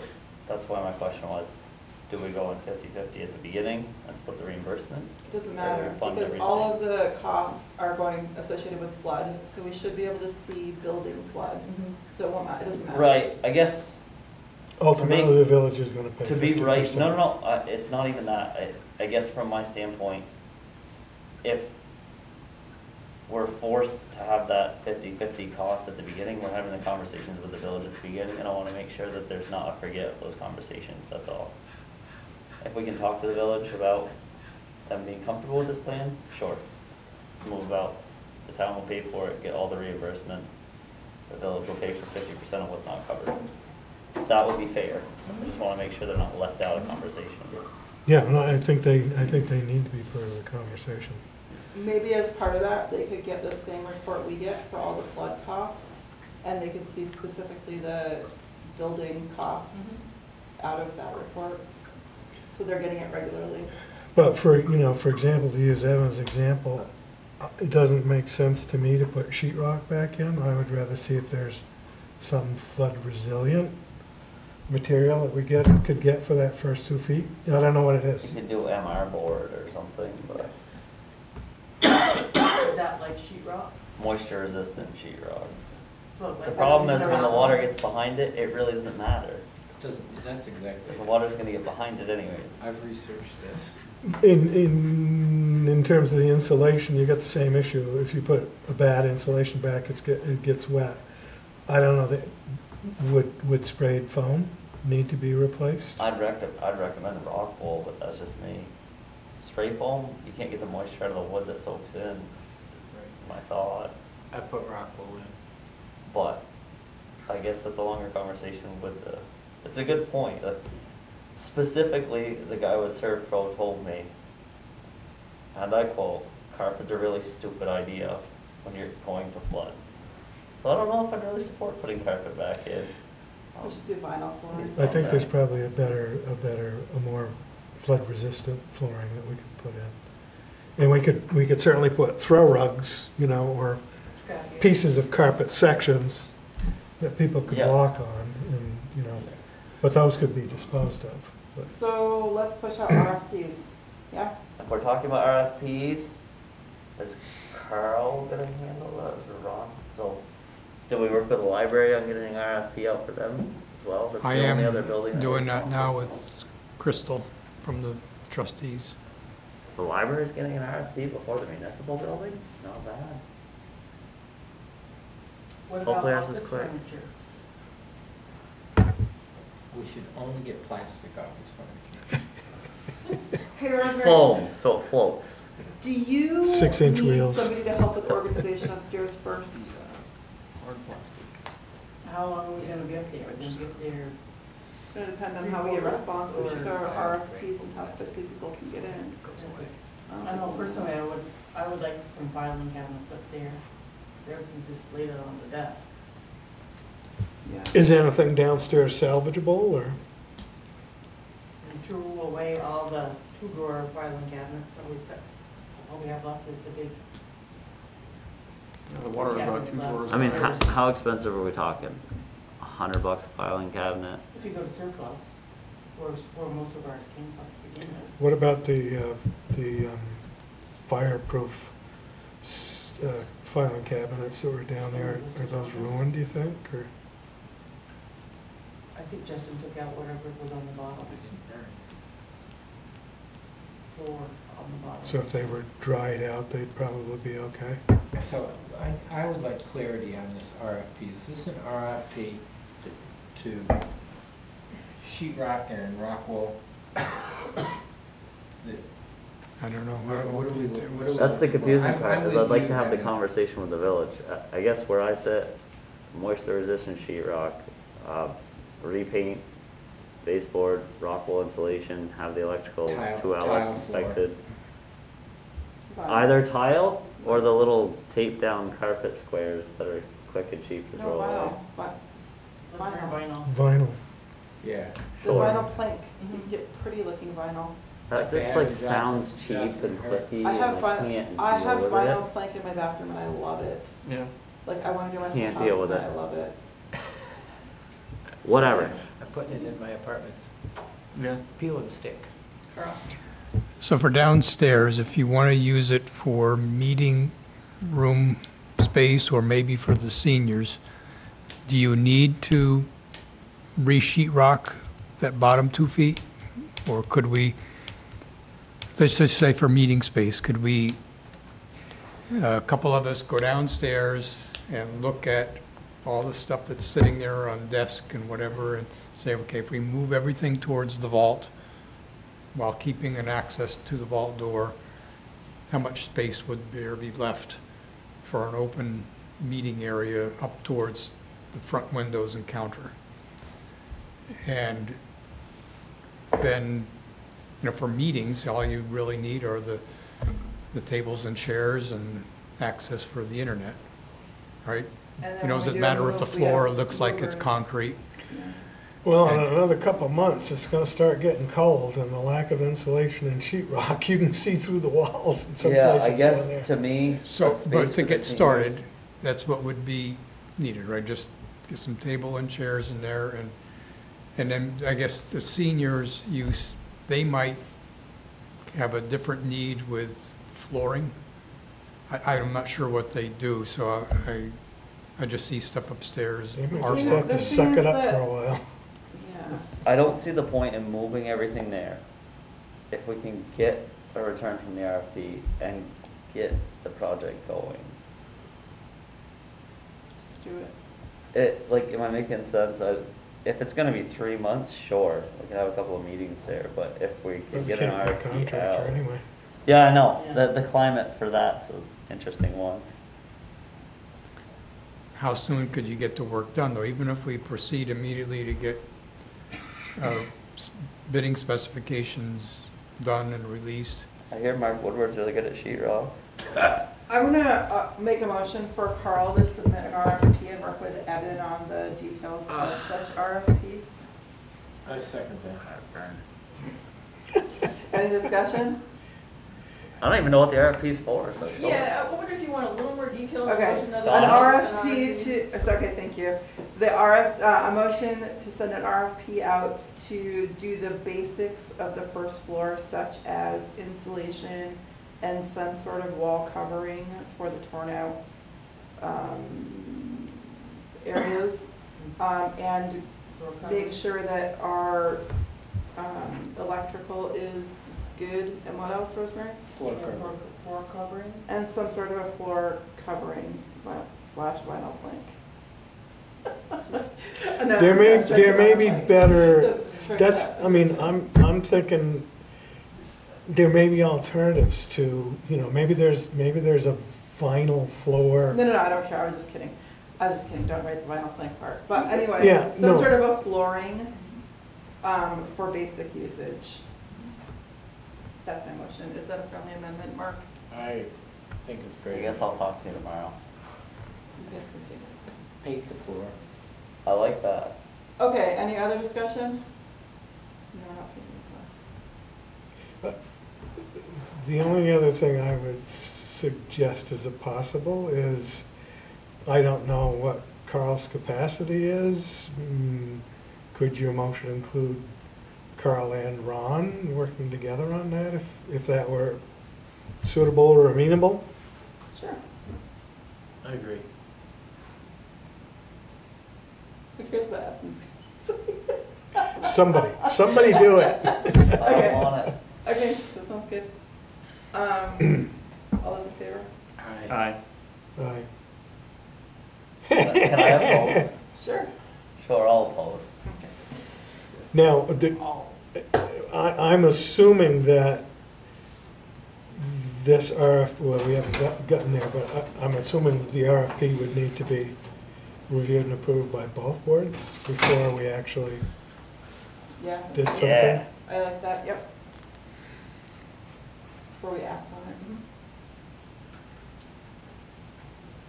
I love it. And Rosemary. Because, at some point, Rosemary's gonna need to get back in the vault. There are gonna be people Does that are that work? gonna want access to the land records, right? If somebody wants to come in and look at the vault records, Susan's been going down with them. Going And down with them, so you haven't tried locking or unlocking it? The last time I tried to, I couldn't move the dial. Oh.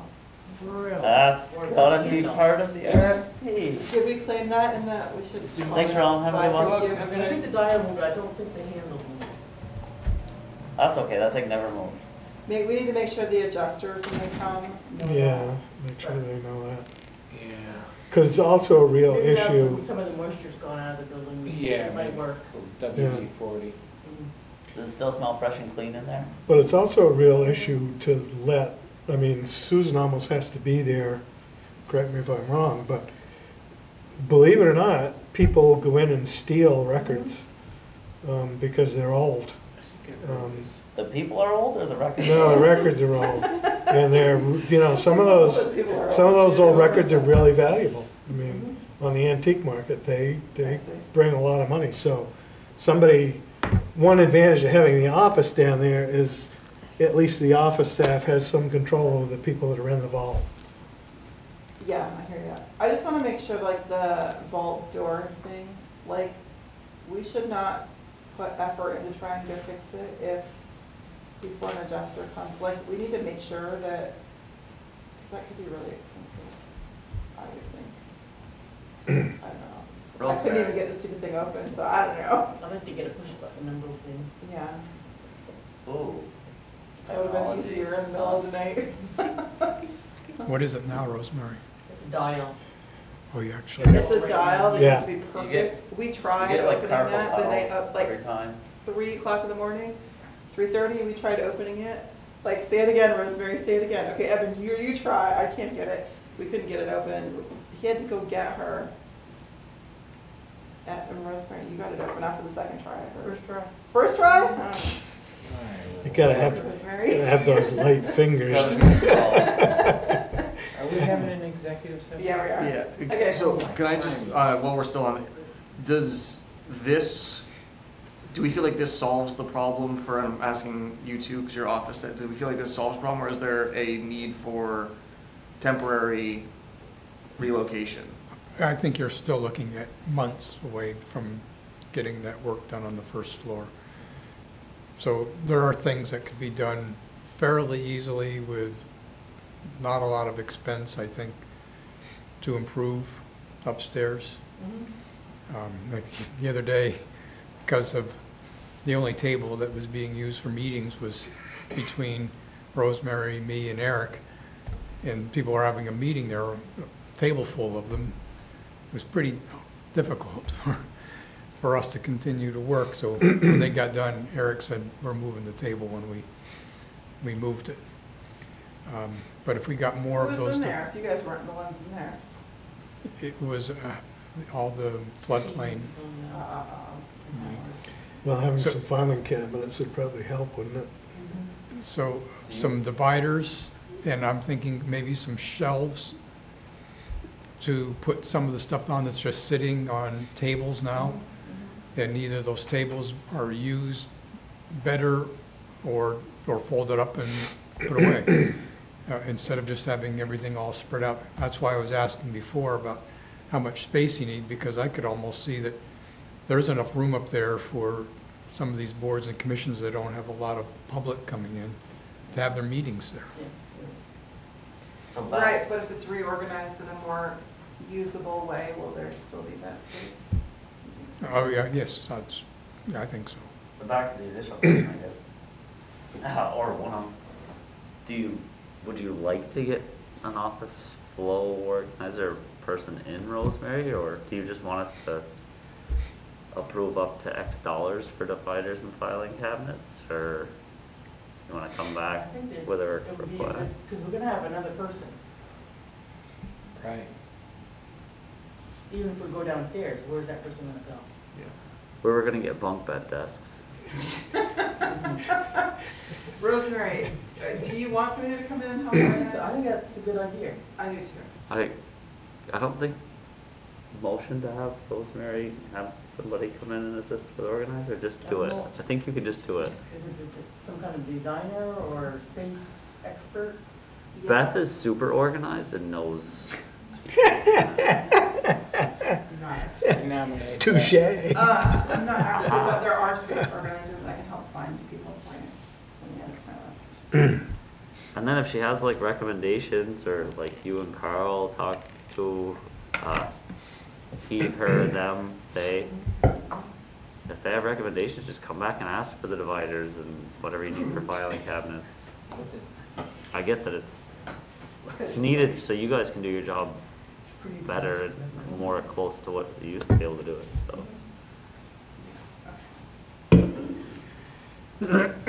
Okay, awesome.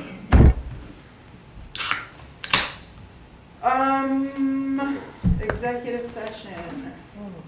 I motion to enter into executive session as allowed by 1 VSA 313A3 for Second. employee evaluation, inviting Carl and Rosemary. And then we're gonna have one more executive session, right? Huh? Then we'll have one more after employee evaluation. Probably. I don't know, would there be action coming out? Potentially, probably not, I don't know. Potentially. Alright, And we'll have action at this one. alright, potential. Okay, so this is gonna be a 5-minute break because we need to. Does somebody want to second this? Or you wanna- Second. Oh, Second.